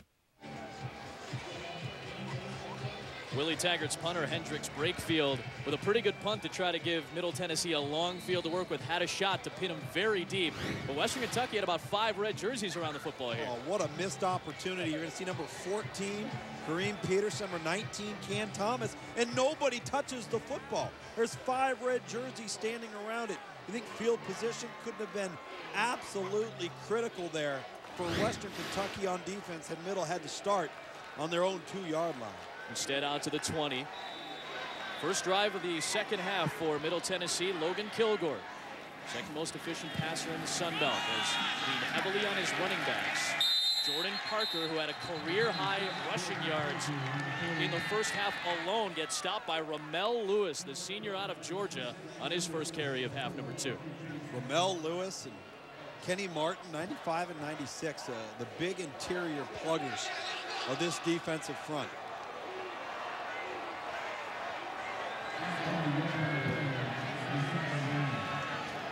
Following the pattern here. Parker, 136 yards rushing in the first half alone, beating his previous career high of 117.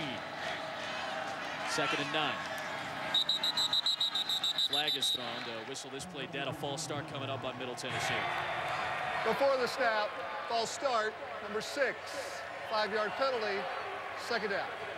They should get Amos, the wide receiver, who had a touchdown in the opening half. Western Kentucky was going to line up in man-to-man coverage, and there could have been some opportunities downfield in the passing game for the Blue Raiders there. Fortunate for the Hilltoppers that that play was called dead. Play fake to Bryson. Kilgore with pressure coming. Amos for a first down across the 30. What do I like this throw by Logan Kilgore. Quarterback pressure by Darius Washington, number 7, right in the face of the Middle Tennessee State quarterback, and he steps up under duress and throws a strike to the sideline, moving the chains here for Middle Tennessee State. Out to the 34. Middle Tennessee likes to run a lot of plays. They go back to Parker. Move it to about the 38 or so. Quanterra Smith made the stop against Parker. 2nd and 6 coming up for Middle Tennessee. They like to work a very quick pace. Western likes to run the clock a little bit more.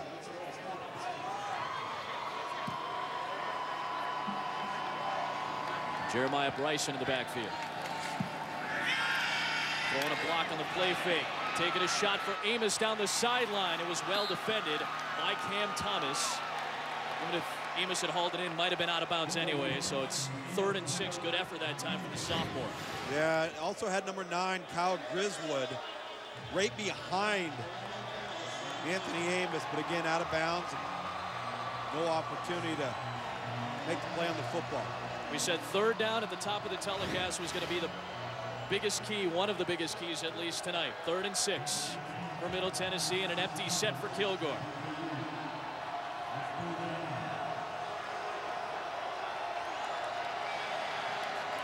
Seven back in coverage for the Toppers. Plenty of time, Kilgore. Looking downfield for Van Horn. It's tipped and it's caught by Amos.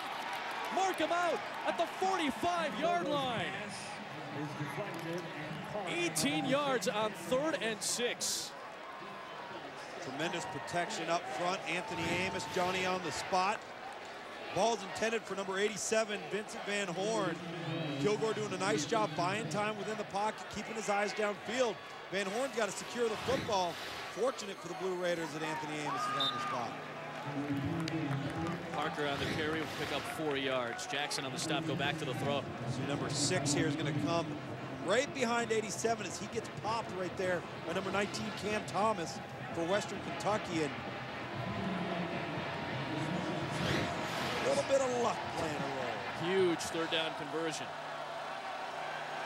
Amos bottom of your screen. Thomas defending him. 6 in the box for Western.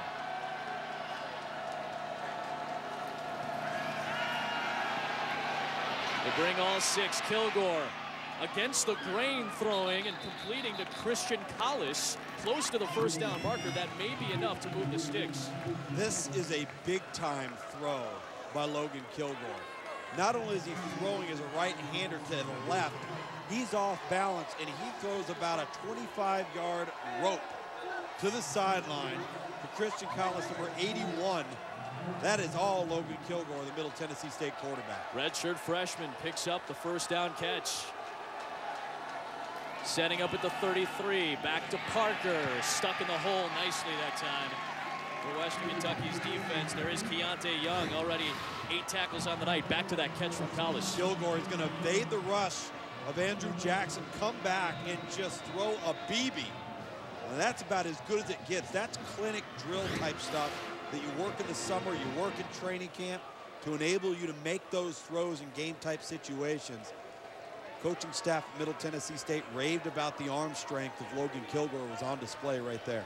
Umpire Tyrone Blanks coming over to the personal foul, number 93, late hit after the play, 15-yard penalty, automatic first down. I don't know if Quanterra Smith is frustrated tonight. They call him for a personal foul penalty, the nation's leader in sacks, but he hasn't been in the backfield all that much in this game.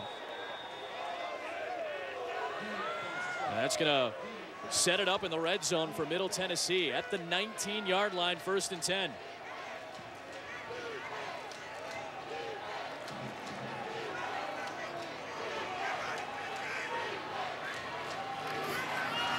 The give is to Bryson. Work inside the 15. He'll pick up 4 yards. This was the penalty on Quanterra Smith, who was taken off the field after this play. Working against Isaiah Anderson, who's the right tackle, right in front of Tyrone Blanks.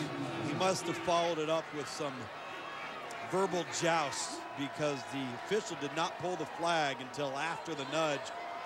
Once he noticed some conversation taking place. 2nd and a half dozen. This is what we saw in that touchdown pass in the first half. Somebody entering the neutral zone for Western, and the center, Micah James, the senior, doing a good job of snapping the football, trying to draw the penalty. We'll see who it's on.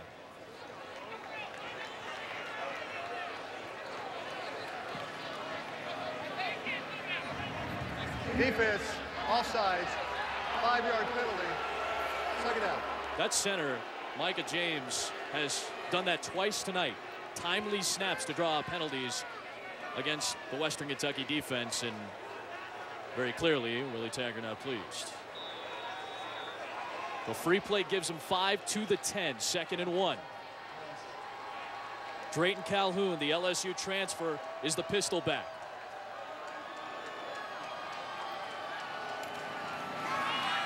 Here he goes, inside the 5, got met right there. Good hit by Keontae Young, the safety. It is good enough for a first down. It'll be 1st and goal. Young has been all over the place tonight with 10 tackles. A good run from Calhoun to move the sticks. Keontae Young, number 1, Jonathan Dowling. A fine tandem in the back end. 9 tackles on the night so far for Young. 1st and goal, Jordan Parker, the true freshman, slipped down. There was Dowling, the safety. 2nd and goal for Middle Tennessee. For those of you who watch Chargers-Chiefs tonight, welcome to Bowling Green, Kentucky. Good game tonight, tied at 17 at the halftime break. Middle Tennessee moving the football well. They've got 2nd and goal at the Western Kentucky 5. Both teams are 3-1 in the Sun Belt, gunning for the lone share of 2nd place in the conference. Adam Amin, Tom Luganbill, and Logan Kilgore, the quarterback for Middle Tennessee, trying to put the Blue Raiders in front. True freshman Parker running left, stopped. Cole Tischer, the senior from Brentwood Academy in Brentwood, Tennessee, helping up to make the stop. 3rd and goal from the 5. Huge play here in this 3rd quarter. The theme for both of these teams has been bend but don't break on sustained drives by forcing defensive stops inside the 10-yard line. Again, not as much real estate to have to account for. The field condenses. Little room for error for the offense. Anthony Amos, bottom of your screen. He's being defended by Tyree Robinson. He was the target in the first half in this area. Kilgore across for Amos into the end zone. Middle Tennessee takes the lead on the 2nd touchdown of the night for Anthony Amos.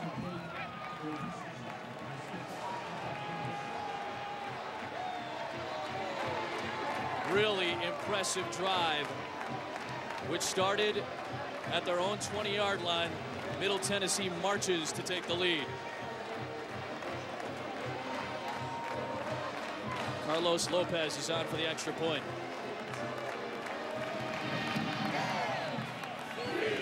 Lopez bangs it through. Anthony Amos has had a big night tonight, hooking up with Logan Kilgore this evening.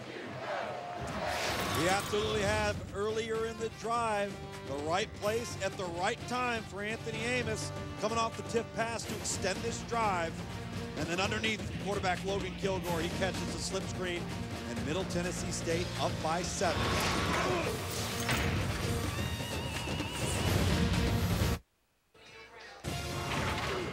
ESPNU College Football Primetime is brought to you by your local Scion dealer.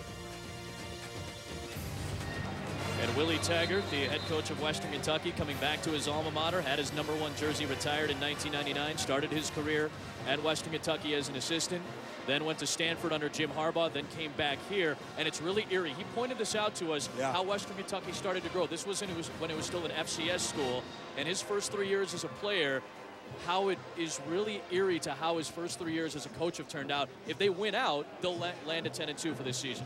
I asked him about it. I said, is that something that was pointed out to you? He goes, no, I've been keeping track of it. You look at that first season.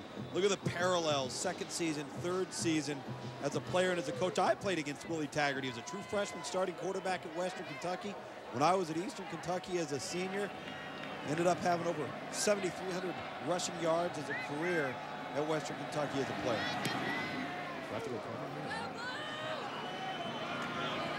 It'll be Andrews from the goal line. Another solid return for Antonio Andrews out to the 26-yard line. Willie Taggart's the second youngest head coach in FBS. Western Kentucky was the 2002 FCS national champion. They began the transition in 2007 to FBS, started FBS play in 08, full-fledged in the Sun Belt in 09. And Willie Taggart, who, as you can see, had an outstanding career as a player, replaced David Elson, now the DC at New Mexico State. They went 0-12 in Elson's first year in FBS, then 2-10.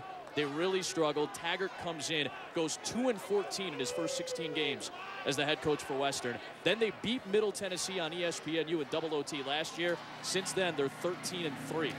And on first down, Antonio Andrews with the catch for a half-dozen yards. This is an incredible turnaround for this guy, Willie Taggart, one of the hot young head coaches in the country. Oh, and he became a head coach quickly. And, you know, Dave Elson, the former head coach here, also deserves a lot of credit. Had to bring this program from the FCS to the FBS level. Didn't originally go into a conference, so you're taking a beating on a lot of weekends, oftentimes for money.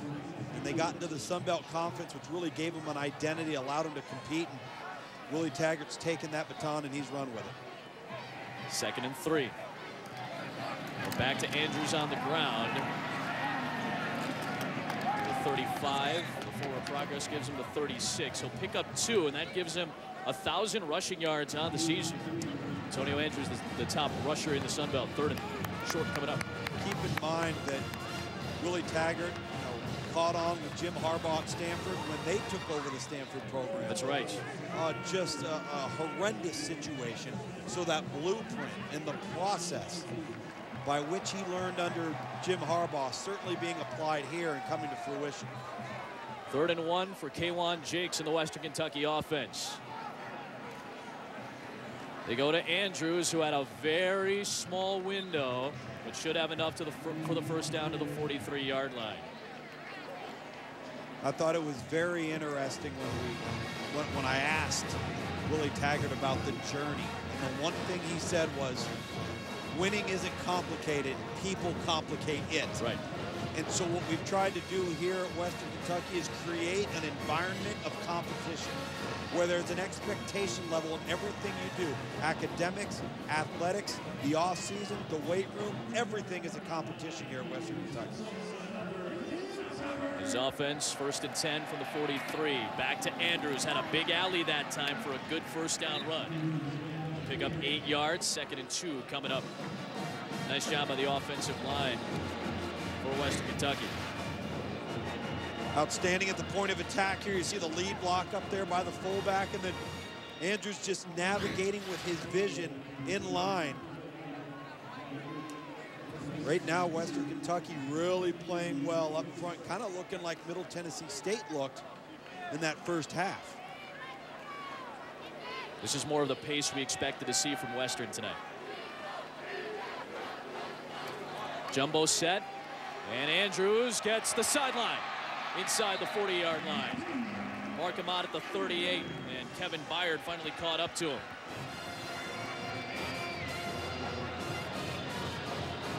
One of the few perimeter runs we've seen tonight from the Western Kentucky offense, where they've stretched it to the sideline.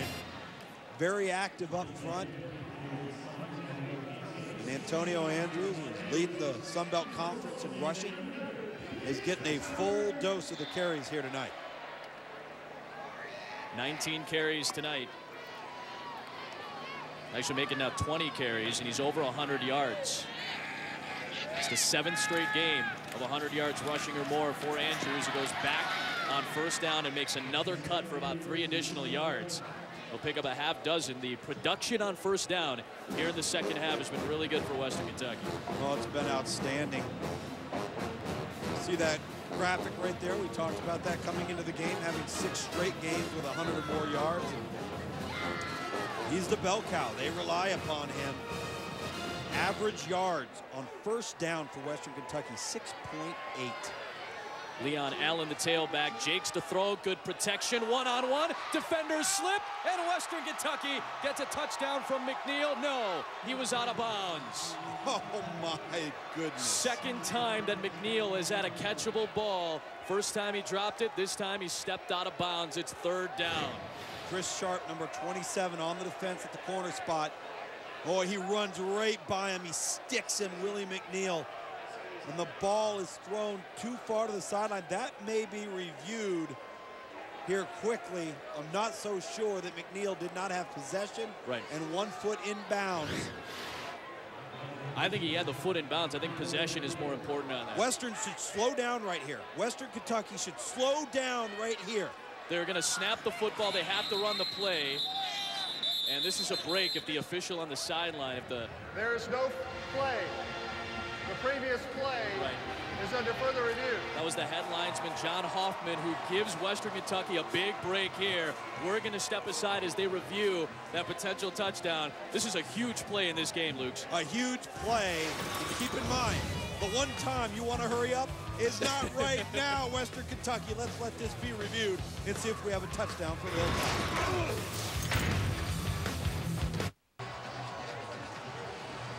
They just reviewed the previous play, the throw to Willie McNeil from K'Wan Jakes. It is a touchdown. This is why. We'll take a look at the replay in just a moment. Schwetman is out for the extra point to try to tie this game at 24.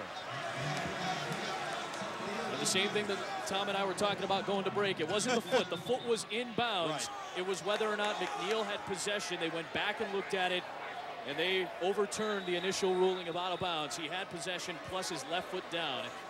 And Western Kentucky a point after away from tying it with Schwetman with the hold of Brakefield.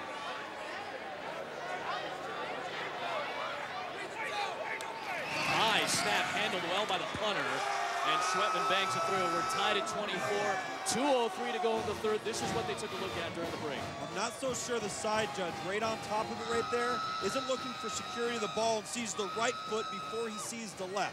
This is clearly a touchdown. The ball is secure right here. Left foot goes down. But I think the official is seeing the security of the football on behalf of McNeil and then looking at the foot, and the right foot would go out of bounds first. A well-executed play by the replay booth by calling that short. Western Kentucky, I don't mean to be yelling at you and screaming at you, but goodness gracious, slow down. All night long you're slowing down, and now you want to speed up to the line of scrimmage. The one time they want to let it slow down so that the replay booth can take a look at it. And you make a great point. Gene Hartlib's the replay official tonight. Outstanding job by the replay booth. Side judge was Dan Moore. You can understand why he initially made the call, but good job by the replay booth tonight to call for a replay on that particular play. Willie Taggart's team ties it up. McNeil, who had a drop pass earlier tonight, which would have been a touchdown in the first half, is able to haul it in. Jake's having a big night tonight, too. 3 touchdown passes for the senior for Western Kentucky. Jesse Roy to kick it away. Momentum twists and turns and shifts back and forth. A couple of 3-and-1 teams in the belt going at it tonight. Roy to Watley from the 13. Reggie Watley got hit initially by Robinson, and then he gets swarmed at the 28-yard line. 3 great games on ABC and ESPN starting Saturday at noon. Some will see Landry Jones and the Sooners square off against the Iowa State Cyclones. Might get a chance to see one of the good young quarterbacks in the country, Teddy Bridgewater, 10th-ranked Louisville taking on Temple. Over on ESPN, Johnny Football, number 16 Texas A&M taking on number 15 Mississippi State. Regional coverage presented by Kay Jewelers on ABC. Texas A&M Mississippi State brought to you by Cars.com. ESPN, noon Saturday, all 3 available on Watch ESPN. Chasing Johnny Manziel's like Rocky chasing a chicken in the alley. That's stadium reference, sir. 1st and 10 from Middle Tennessee from the 28. Kilgore. Might have been a design run that time, and it'll slide down shy. And pick up 8 yards there, set up 2nd and short. I don't know if he slipped or if he dove on purpose. We're going to say he dove on purpose. Sure, give him the benefit of the doubt. Hopefully his mother will believe us. Are they checking the spot here, perhaps? I like the designed call, though. Riley Johnson's our lead official, our white hat tonight. I think maybe perhaps they want to check the spot. You got the line judge and the field judge both coming out. The umpire, Tyrone Blanks, is talking with Riley Johnson, as is the head linesman, John Hoffman.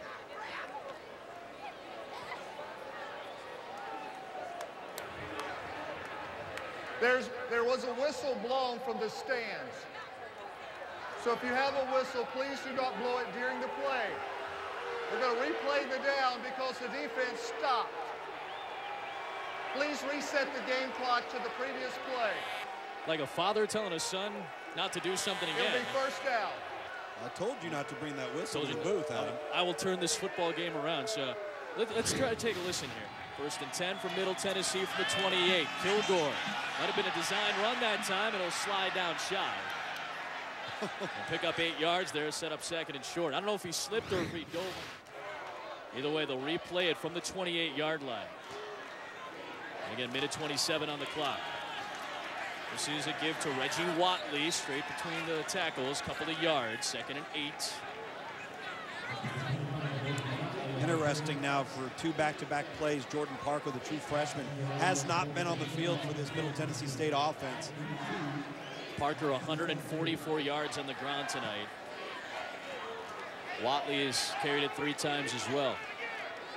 Jeremiah Bryson, redshirt freshman out of Smyrna, Tennessee, is the back. Gets the play fake, the pump and the toss downfield for Griswood, and it is deflected away. What a play by Keontae Young. He has been outstanding in the safety spot tonight. That's a heads-up play. That's 3rd down. Fantastic play, but it was aided by this ball hanging in the air too long for Logan Kilgore. It was a nice pump fake, but this throw down the seam, you just got to have a little more zip, a little less trajectory. Keontae Young tracing. Obviously, Griswood had a step on the defender. And Dowling coming over to help. Flag is thrown. Play clock was at 9, so it's not a delay call here. Field judge threw it all the way back near midfield. Illegal substitution, 12 men in the formation, 5-yard penalty against the defense. Still 3rd down. Still 3rd down. To be 3rd and manageable here for about 3 yards. Going back to that play for Young, he didn't see the ball. I think he was just looking at Griswood's hands. Yeah, he was looking at his eyes. Sure. When those eyes start getting big as the ball starts coming out of the sky, give you a sense of when you need to start either looking back or getting those hands up. Middle Tennessee 7 of 10 on 3rd down. Play fake to Parker. Screen thrown out to Amos for a 1st down.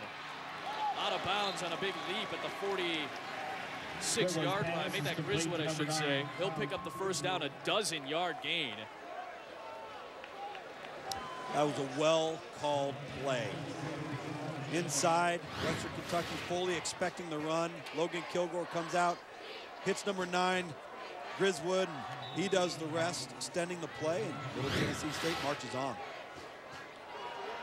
There is Jordan Parker, the true freshman, got hit by Andrew Jackson late. Teran Williams was the first guy to touch him, and then Jackson finished off the tackle.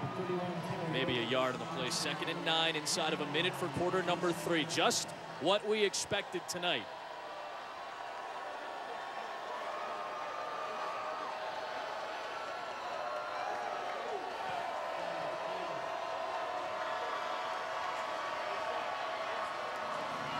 Here's Bryson into Western Kentucky territory to the 48. Arias Wright, the cornerback, on the stop.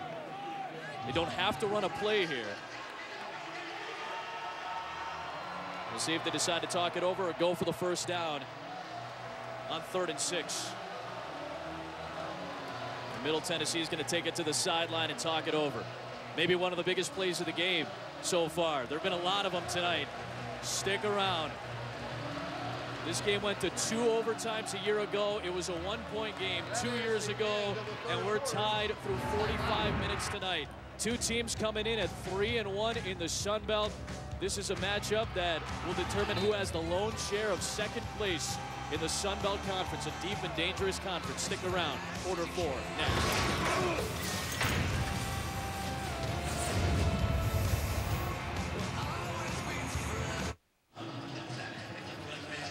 Start of the 4th quarter in Bowling Green. Big Red getting them fired up at Houchins Smith Stadium, a rivalry that goes back to 1914. Western Kentucky and Middle Tennessee having a great ball game tonight with 2nd place on the line. Jordan Parker, the true freshman, a career high for Middle Tennessee on the ground. Kwan Jakes, 3 touchdowns through the air for Western Kentucky. Antonio Andrews has over 100 yards rushing for the Hilltoppers as well. In a matchup that went to double overtime last year, was determined by 1 point 2 years ago. Both teams at 3-1, and Middle Tennessee starts quarter 4 at 3rd and 6 in Western Territory.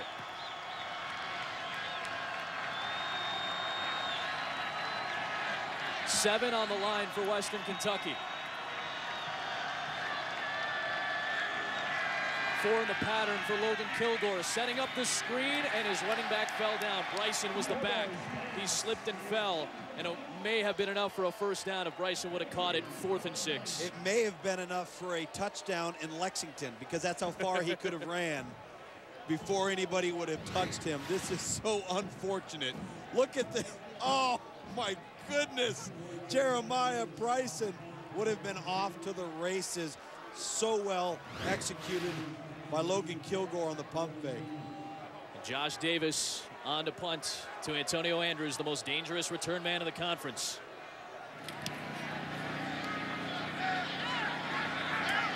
A 37-yard punt. Andrews lost the football. Ball still loose, and if Middle Tennessee has it, they'll have it in the red zone.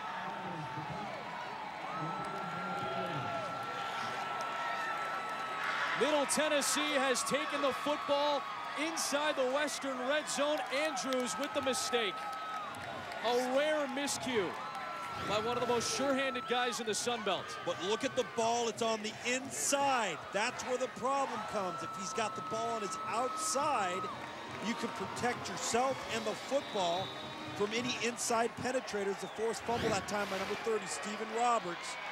Outstanding job and tremendous starting field position now for Middle Tennessee State with Reggie Watley, number 25, on the fumble recovery. And they set it up at the 18-yard line. First turnover in a very well-played game by either side. The true freshman Parker ducking down for a short gain. Andrew Jackson, the middle linebacker, came up to fill the hole after a gain of 1 yard. 2nd and 9, red zone scoring, making sure you get 6 instead of 3. Huge tonight for both of these teams. And they've been outstanding, as you can see right here. That red zone production, most notably taking advantage of turnovers. We've seen our first miscue here tonight. 2nd and 9 for Kilgore. Bottom of your screen, it's Christian Collis. In the slot, it's Griswood. Amos, top of your screen. Those are the receivers out there for Kilgore. It'll be a give to Parker. Another short gain. It'll be 3rd and about 8 to go. They need to get to the 8-yard line to keep the drive alive. crowd's going to make some more noise here in Bowling Green.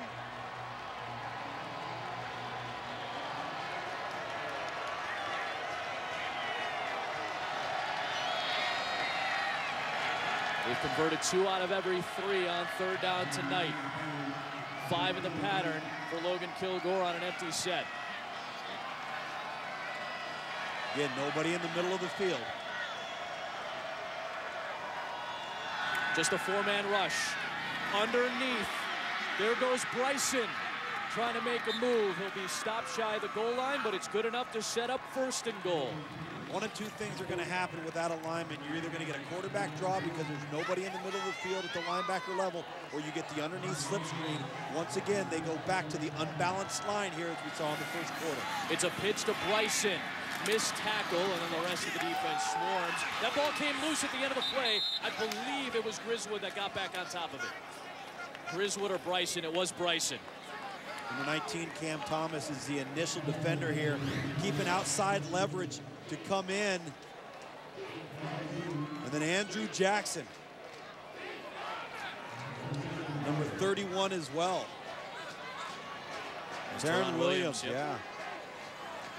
That ball was loose. It looked like Griswood and Bryson both got it. Watley in motion. They give to Parker. Between the tackles, gets stuffed shy of the goal line. It'll be 3rd and goal from about the 2.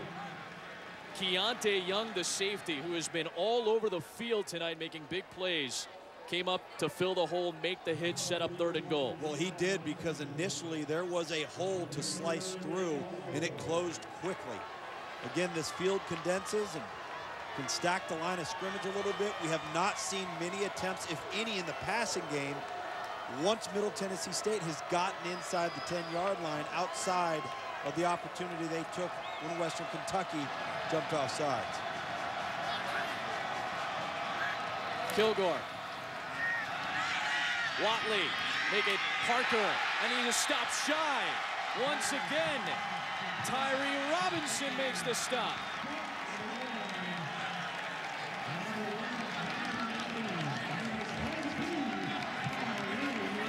Dowling and Robinson, the safety and the cornerback, teaming up to stop Parker, and it brings up 4th and goal. Still over 11 minutes left, so Lopez is going to come on for the field goal. He's made a 19-yarder already in this game. This will be from 19. Same thing happened to Middle Tennessee on their first drive of the night. Had a great drive, stalled in the red zone, had to settle for 3. On a difficult angle to try to put it through, Lopez puts Middle Tennessee in front.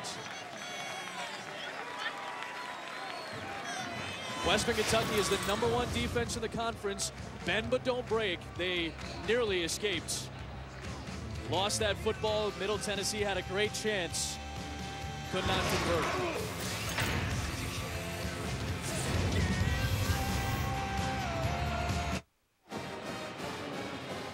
Western Kentucky fumbles on a punt return. Middle Tennessee takes over, gets 3 points, gets the lead.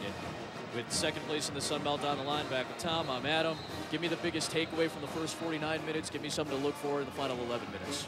Both teams have been balanced, have been able to run the football, but really what it comes down to is Western Kentucky has had 2 big plays in the passing game that have resulted in 14 points. You hear coaches talk about it all the time.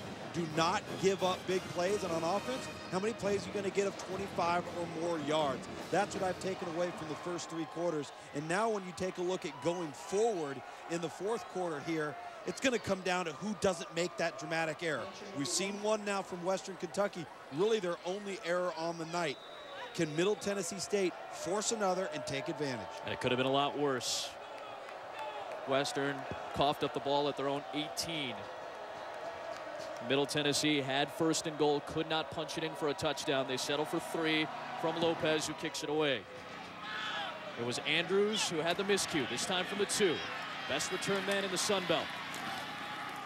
With purpose out to the 24-yard line.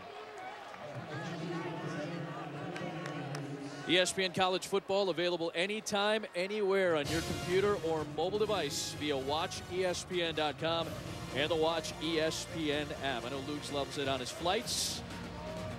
I love it on the iPad. And download it now at the App Store on Google Play as well. Watch ESPN.com. You know what I love? I love the Western Kentucky mascot, Big Red. I wonder if Grimace is his dad. I'm smiling. I just didn't know what to say. 1st and 10 from the 24. Thrown out the screen to Willie McNeil, who's got a touchdown in this second half. He'll work out to the 29, pick up 5. Gilstrap ran him out of bounds. Again, just taking advantage of that 2-on-1 situation out on the perimeter. You've got one receiver to be able to stock block and the other to catch the ball. Look at him. Look at Big Red.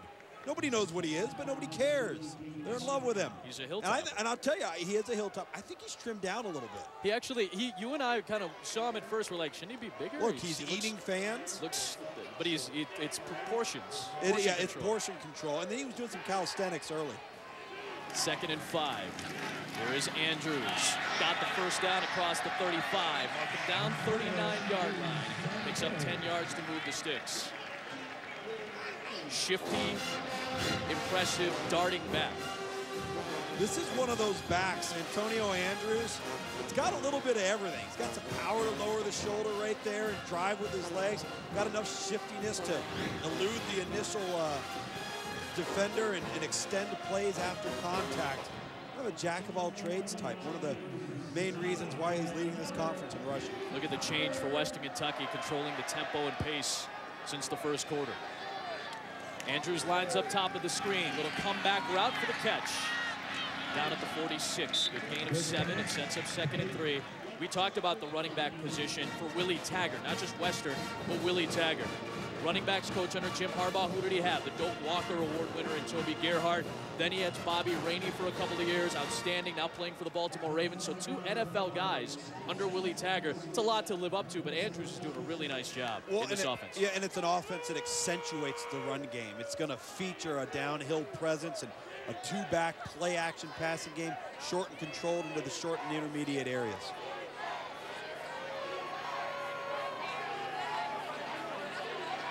Doyle in motion into the slot. Good lead blocking that time for Andrews, who needed the 49.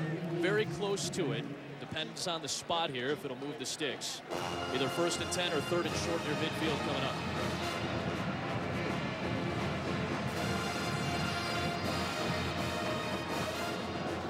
That'll be enough for the first down for Antonio Andrews. 128 yards on the night. Willie Taggart's offense. Under 9 to go, 4th quarter.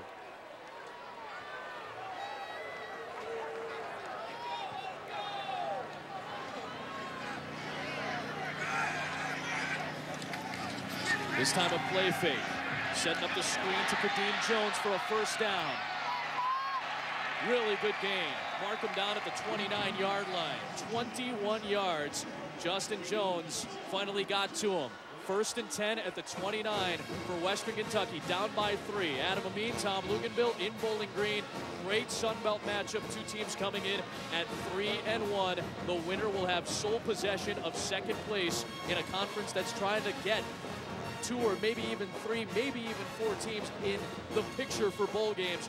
Western's already bowl eligible after being snubbed last year. Middle Tennessee with a win becomes bowl eligible. Huge game in the conference and national scope for these 2 teams tonight. 1st and 10 Western at the 29-yard line. And Kwan Jakes will use the first Hilltopper timeout. And we will take it with him with 8:05 to go in the 4th. If you're just tuning in, stick around. Western's driving, trying to take the lead.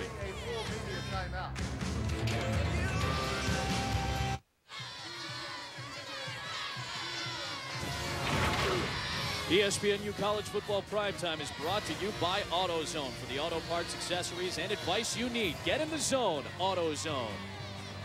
This is Tom's favorite moment of the night so far. Big Red, mascot Hall of Fame. I don't know who put it together, but I approve indefinitely. He's a Hall of Famer. Again, this is an outstanding list. It is. Feel free to tweet Luge if you think there's somebody missing on that. I think he's responsible for it. Yeah, where's the orange for Syracuse? He's an offshoot of Big Red. Sure. Apparently they're all offshoots of Grimace. Apparently. How about the tree from Stanford? Now you're second guessing the list. You're second guessing the list. No, I'm just looking for future inductees. Western is driving at the 29 of Middle Tennessee, down 3 with 8 minutes to go. K-Wan Jakes in the play fake. Everybody covered downfield. Now being chased. He's got space for the first down. Out of bounds at the 15-yard line. Inside the Middle Tennessee red zone. Great coverage. Jakes makes something out of it. 1st and 10. K-Wan Jakes wanted to be able to come backside and throw to Antonio Andrews, leaking out of the backfield, but he's covered. This is a wise veteran move by K-Wan Jakes. Dearco Nolan, 89, in pursuit. Rather than throw the ball into a crowd, you tuck the football, take what the defense gives you, move the chains, and have your team in scoring position. That's an outstanding veteran move by K-Wan Jakes. We keep harping on it because it's been such an essential portion of the game tonight. A couple of Western's touchdowns have come outside the red zone, but red zone efficiency all year has been big for these teams. Antonio Andrews, strong run up the middle. Forward progress will give him the 10. 5-yard gain. Christian Henry, the middle linebacker, on the stop. 2nd and 5. This is one of the few sustained drives we've seen from Western Kentucky where they haven't somehow come up with points with a big play through the air. They're going to have to punch it in here with some red zone efficiency, very strong, as you've mentioned, all year long.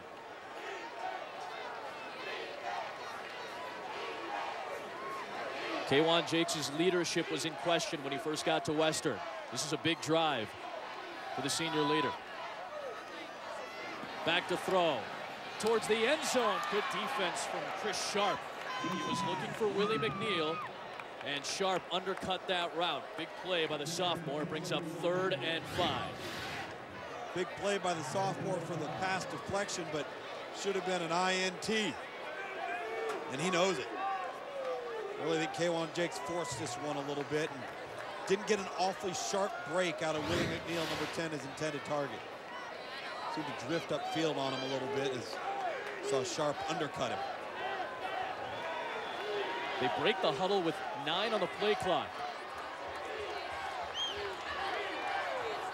And Jakes needs to use that second timeout. Timeout.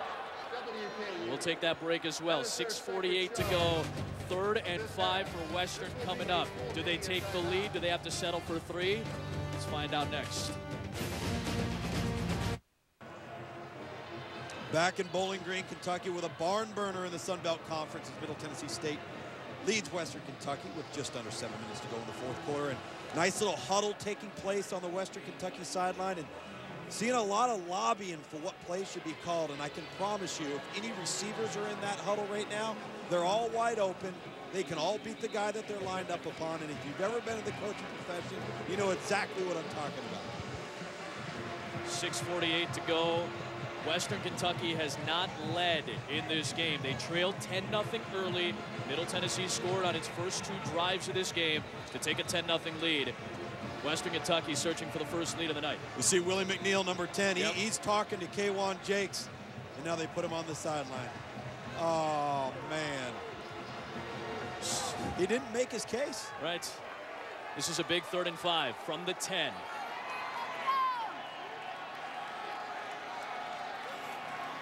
Design run for Jakes. A flag is thrown on the near sideline. He gets swarmed and hit. Patrick McNeil the first to get there, the defensive tackle. We'll have to see what the penalty marker is about on the near sideline.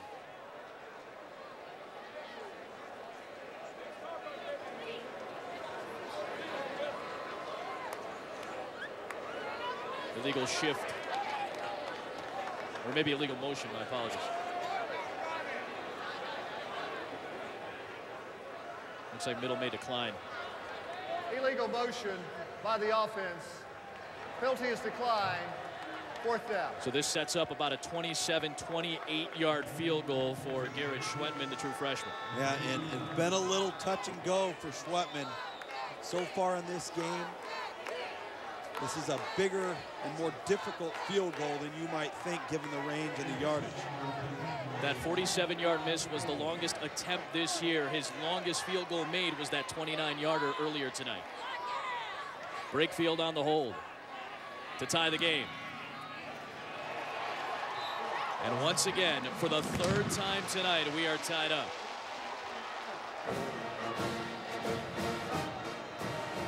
Middle Tennessee's offense back on the field. We're tied at 27. A lot of key plays over the course of the night tonight, Luke. You've got to limit errors and capitalize on big mistakes. Look at Western Kentucky jump offside. Middle Tennessee State has the wherewithal to take advantage, takes a shot, comes down with it with a touchdown to Anthony Amos. Gets 1 foot down, secures the football. Again, a Western Kentucky miscue. Here's the second one, late in the second half. Antonio Andrews carried a bulk of the load on offense. That leads to a field goal for Middle Tennessee State. Now just followed up by a field goal from Western Kentucky and their kicker Garrett Sweatman to put us where we're at right now, tied up at 27. Middle Tennessee has dominated the series as of late. Remember, Western won last year in 2 overtimes. Western has not beaten Middle Tennessee at home since 1989, 23 years. Mind you, this was a series that wasn't played for a bulk of the 90s. Then these two teams were in FCS, then they were in the OVC together. Then Middle Tennessee went to the FBS level. Western Kentucky a few years later joined. Since 2009, they have been rivals in the Sun Belt Conference. And the last 2 meetings since Willie Taggart took over at Western have been decided by a total of 4 points split between these two teams. And a double overtime contest a year ago. What a thriller last season. We got another one tonight shaping up. Roy the kick. Watley from the 4. Reggie Watley had an alley. If he can switch fields, he's got space. Reggie Watley into the clear. Reggie Watley all the way home. 94 yards. Touchdown.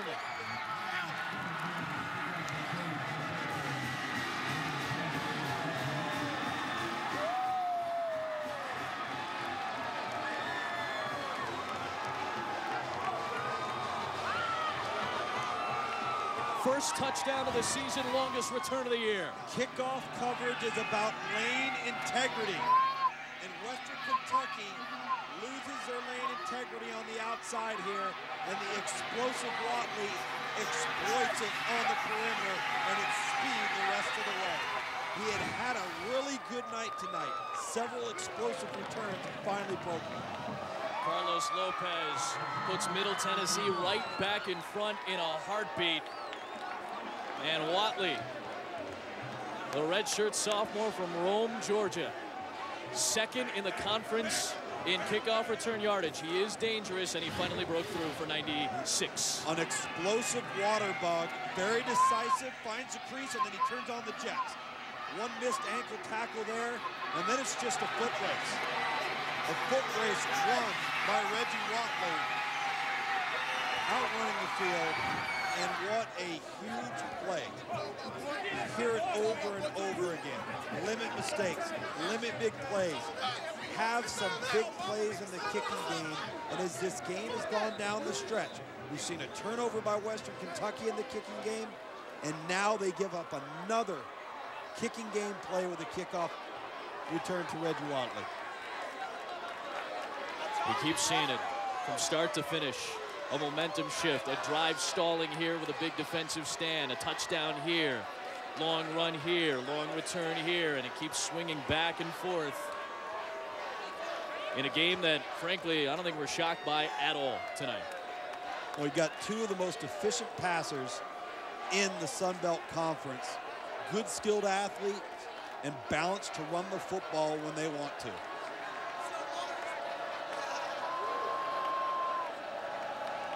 Watley's second in the conference in kick return yardage. Andrews is first. Can he come back with a big play? Same spot, 4-yard line. 17-yard return, mark him down at 21, long field. Stephen Roberts with the special teams tackle. Full day of college football coming up on Saturday. Big rivalry game in the SEC. Vanderbilt squaring off with Kentucky to kick things off at noon. Then at 3:30, Boilermakers against the Nittany Lions. Nittany Lions top of the leaders division. Then at 7, Big East matchup, UConn, South Florida, both looking for their first conference wins. Also available on Watch ESPN, our college football triple header on Saturday.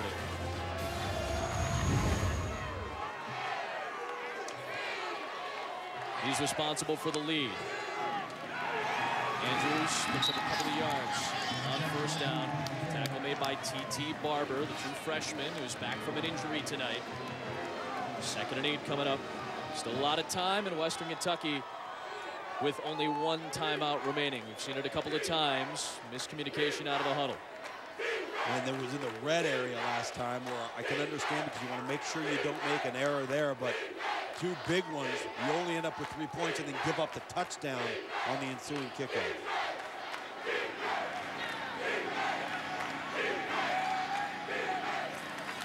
Bad snap, ball loose, and Jakes jumps back on top of it. It's a loss of 9 yards to set up 3rd and long. The first time those words have ever left your mouth tonight, Adam, on either side, was right now. 3rd and long for an offense that prides itself on being in 3rd and 2 to 5. So now you take yourself out of your comfort zone. You have a short to intermediate passing game that you rely upon. Look at the 3 and outs this season. Only 8 on the whole year. They played Alabama earlier this year too. 3rd and long, and the out route to McNeil. It's going to be short of the first down marker though. The marker was at the 32. Farmer and Gilstrap both closed in quickly to make the stop. 15-yard pickup. It's going to bring up 4th and 2. Big decision here. 4 minutes, just above 4 minutes and counting right now. I don't think this is a very big decision. I think you've got to go ahead. You've got over 4 minutes to go. You're backed up. This is going to be interesting to say the least. Here we go. Biggest play of the game right now, 4th and 2. Middle Tennessee brings 5. McNeil over the middle for a first down and more. Makes another man miss inside of Middle Tennessee territory down to the 46. Gutsy call, big catch, first down. Everybody loves the end result when it's executed correctly. If that play had not converted, whoa. That's the 2nd 4th down conversion from minus territory for Western tonight. 2 big calls. Now everybody breathes a little easier for the time being. 3:30 on the clock and counting. 4th quarter, 1 timeout. Down by 7.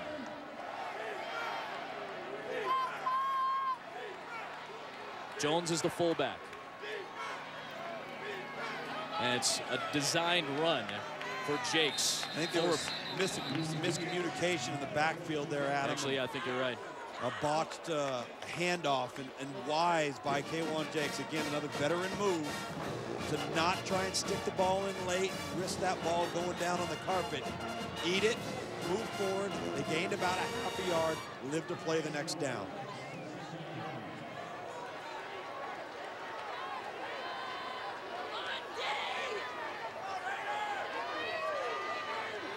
Senior from St. Augustine, Florida. On 2nd and 9. Play fake to Andrews, blocking for him. Taking a shot, looking for McNeil, and he overthrew his intended target. That'll bring up 3rd and 9. McNeil, 106 yards tonight through the air for the sophomore from Bradenton, Florida.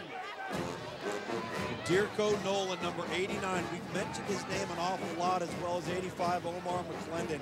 Breathing down the neck of quarterback K1 Jakes for Western Kentucky. Really forcing a bit of an early throw, an overthrow. Intended downfield on the deep post, and now again, 2 back-to-back 3rd and long situations. This is again 4-down territory. 3rd and 9 for Jakes. Pressure coming from McClendon. Got rid of it to Andrews. That ball is loose. It's an incomplete pass. And 4th and 9 coming up. Sharp jarred it loose before Andrews could gain possession. And McClendon busted through that line to pressure Jakes. All right, last time we had an entirely different situation. It was 4th and about 4. This time you're 4th and 9. So now your passing game has to get you to the yard to gain. Again, I reemphasize the fact that this offense predicated on short to intermediate stuff, a lot of involvement with tight ends, 2 and 3 tight end packages. But now you got to know that route structure is critical on the yard to gain offensively. They need the 36 on 4th and 9. Only a 4-man rush. Not a lot of room to throw, and it is a first down to Andrews inside the 35-yard line. Middle Tennessee State goes man-to-man defense, which means a linebacker is matched up on the tailback. This time it's a walk-down safety, Kevin Byer, number 20, on Antonio Andrews. Really a mismatch, as Andrews has been proven to be very effective in the passing game tonight for this Western Kentucky offense. 2 minutes left, 1 timeout. 1st and 10 at the 34.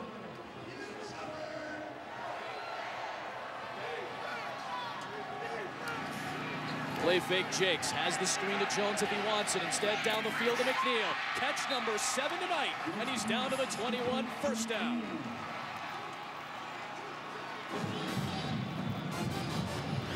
This is what's called a comeback route. You're going to sell the deep route, you're going to come back to the sideline.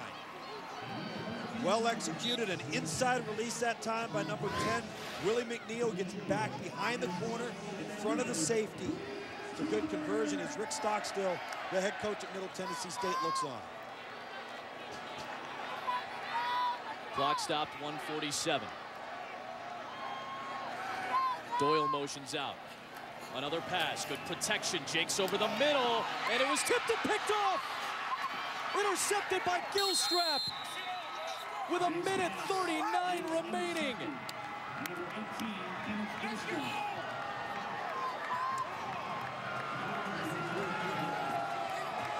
Reggie Farmer got the tip, and Kenneth Gilstrap, his 2nd pick of the year.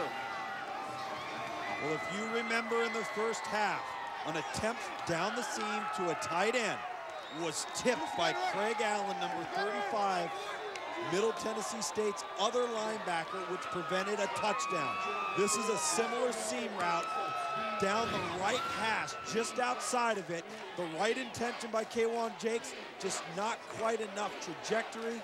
That ball would have been tough to complete as the safety, number 36, Juwan Harley, was closing in from the middle of the field. Parker gets the run with 1:34 left. And what a performance in this second half by the defense for Middle Tennessee.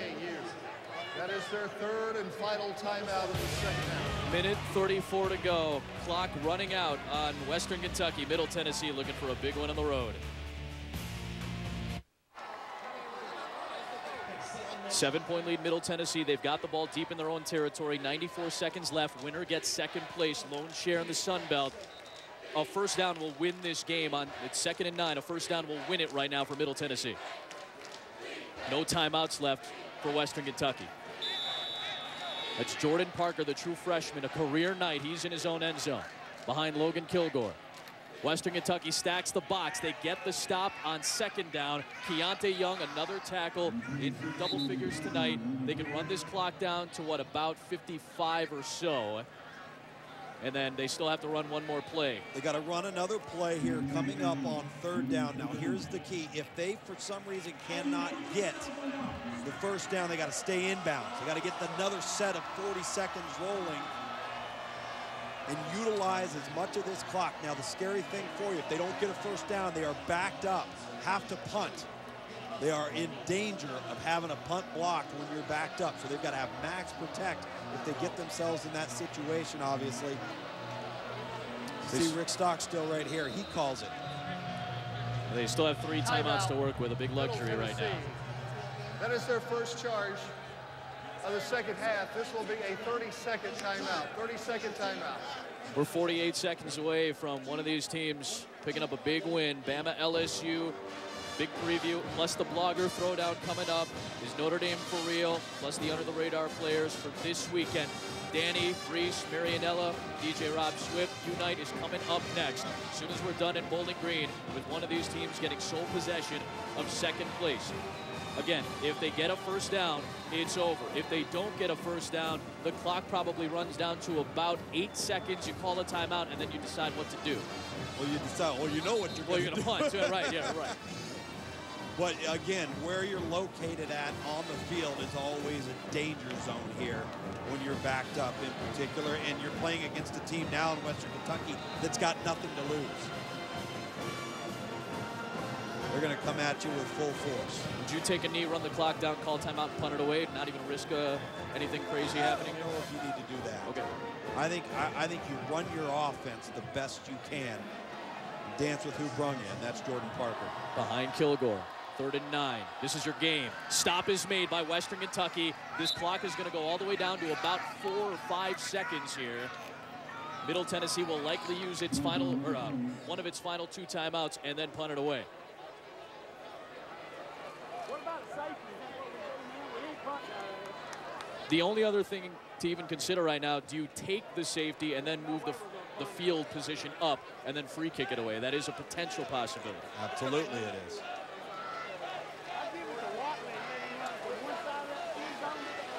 Again, 8 on the play clock, so it's a 5 difference. So 5 seconds going to be on the clock. The middle uses this timeout. Timeout, Middle Tennessee. That is their second charge in the second half. This will be a 30-second timeout. Special teams plays have seemingly decided this game, Lukes. Big return from Watley for the lead. Remember that mistake earlier in the quarter by Andrews that gave Middle Tennessee the ball inside of the red zone as well. Well, I think you're correct, Adam, and what we may see here is Rick Stockstill, the Middle Tennessee State head coach, talks to his quarterback, Logan Kilgore, is to drop back, burn as much time as you can. That's got to be tough to burn 5 Take full the safety. seconds. Okay. All right. You may get down to 1 second. If Logan Kilgore can run around and evade, this game could be over. If not, great point. Excellent point. If not, you take the safety, you kick it off, and then you better cover. Right. But there's an opportunity. We're going to find out how good an athlete Logan Kilgore is right now, and see what they do with him. So they're taking the punt return team off for Western. They're bringing the house here. So Kilgore is going to take the snap. He needs to burn 5. Come out, run around, run around. Looking at the clock, down to 1, down to 0, takes the safety, ball game over. Luke, you called it, heads up call from Rick Stockstill, and Middle Tennessee is by its lonesome in 2nd place in the Sun Belt with a big win on the road, 34-29. That's outstanding game management by Rick Stockstill and his coaching staff, understanding the situation, knowing how to take advantage of it, and trusting that the front people could hold up long enough and that your quarterback would do the right thing, able to evade and burn that time off the clock. Outstanding end of the game for the Blue Raiders and a well-deserved win. A hard-fought ball game from both ball clubs. Western down to 3-2. Middle Tennessee is 4-1, and this is the final play of the game. Very well executed. You could see Logan Kilgore actually look up behind him to the scoreboard to see if he could pull it off. Excellent call, well executed by Kilgore. And Middle Tennessee to 4-1 in the Sun Belt. Unite's coming up. Big previews of all the big games this weekend coming up. Great job by our crew at Bowling Green tonight. Middle Tennessee with a 34-29 victory. For Tom Luganville, rest of our crew, Adam Amin saying good night. Here's Unite.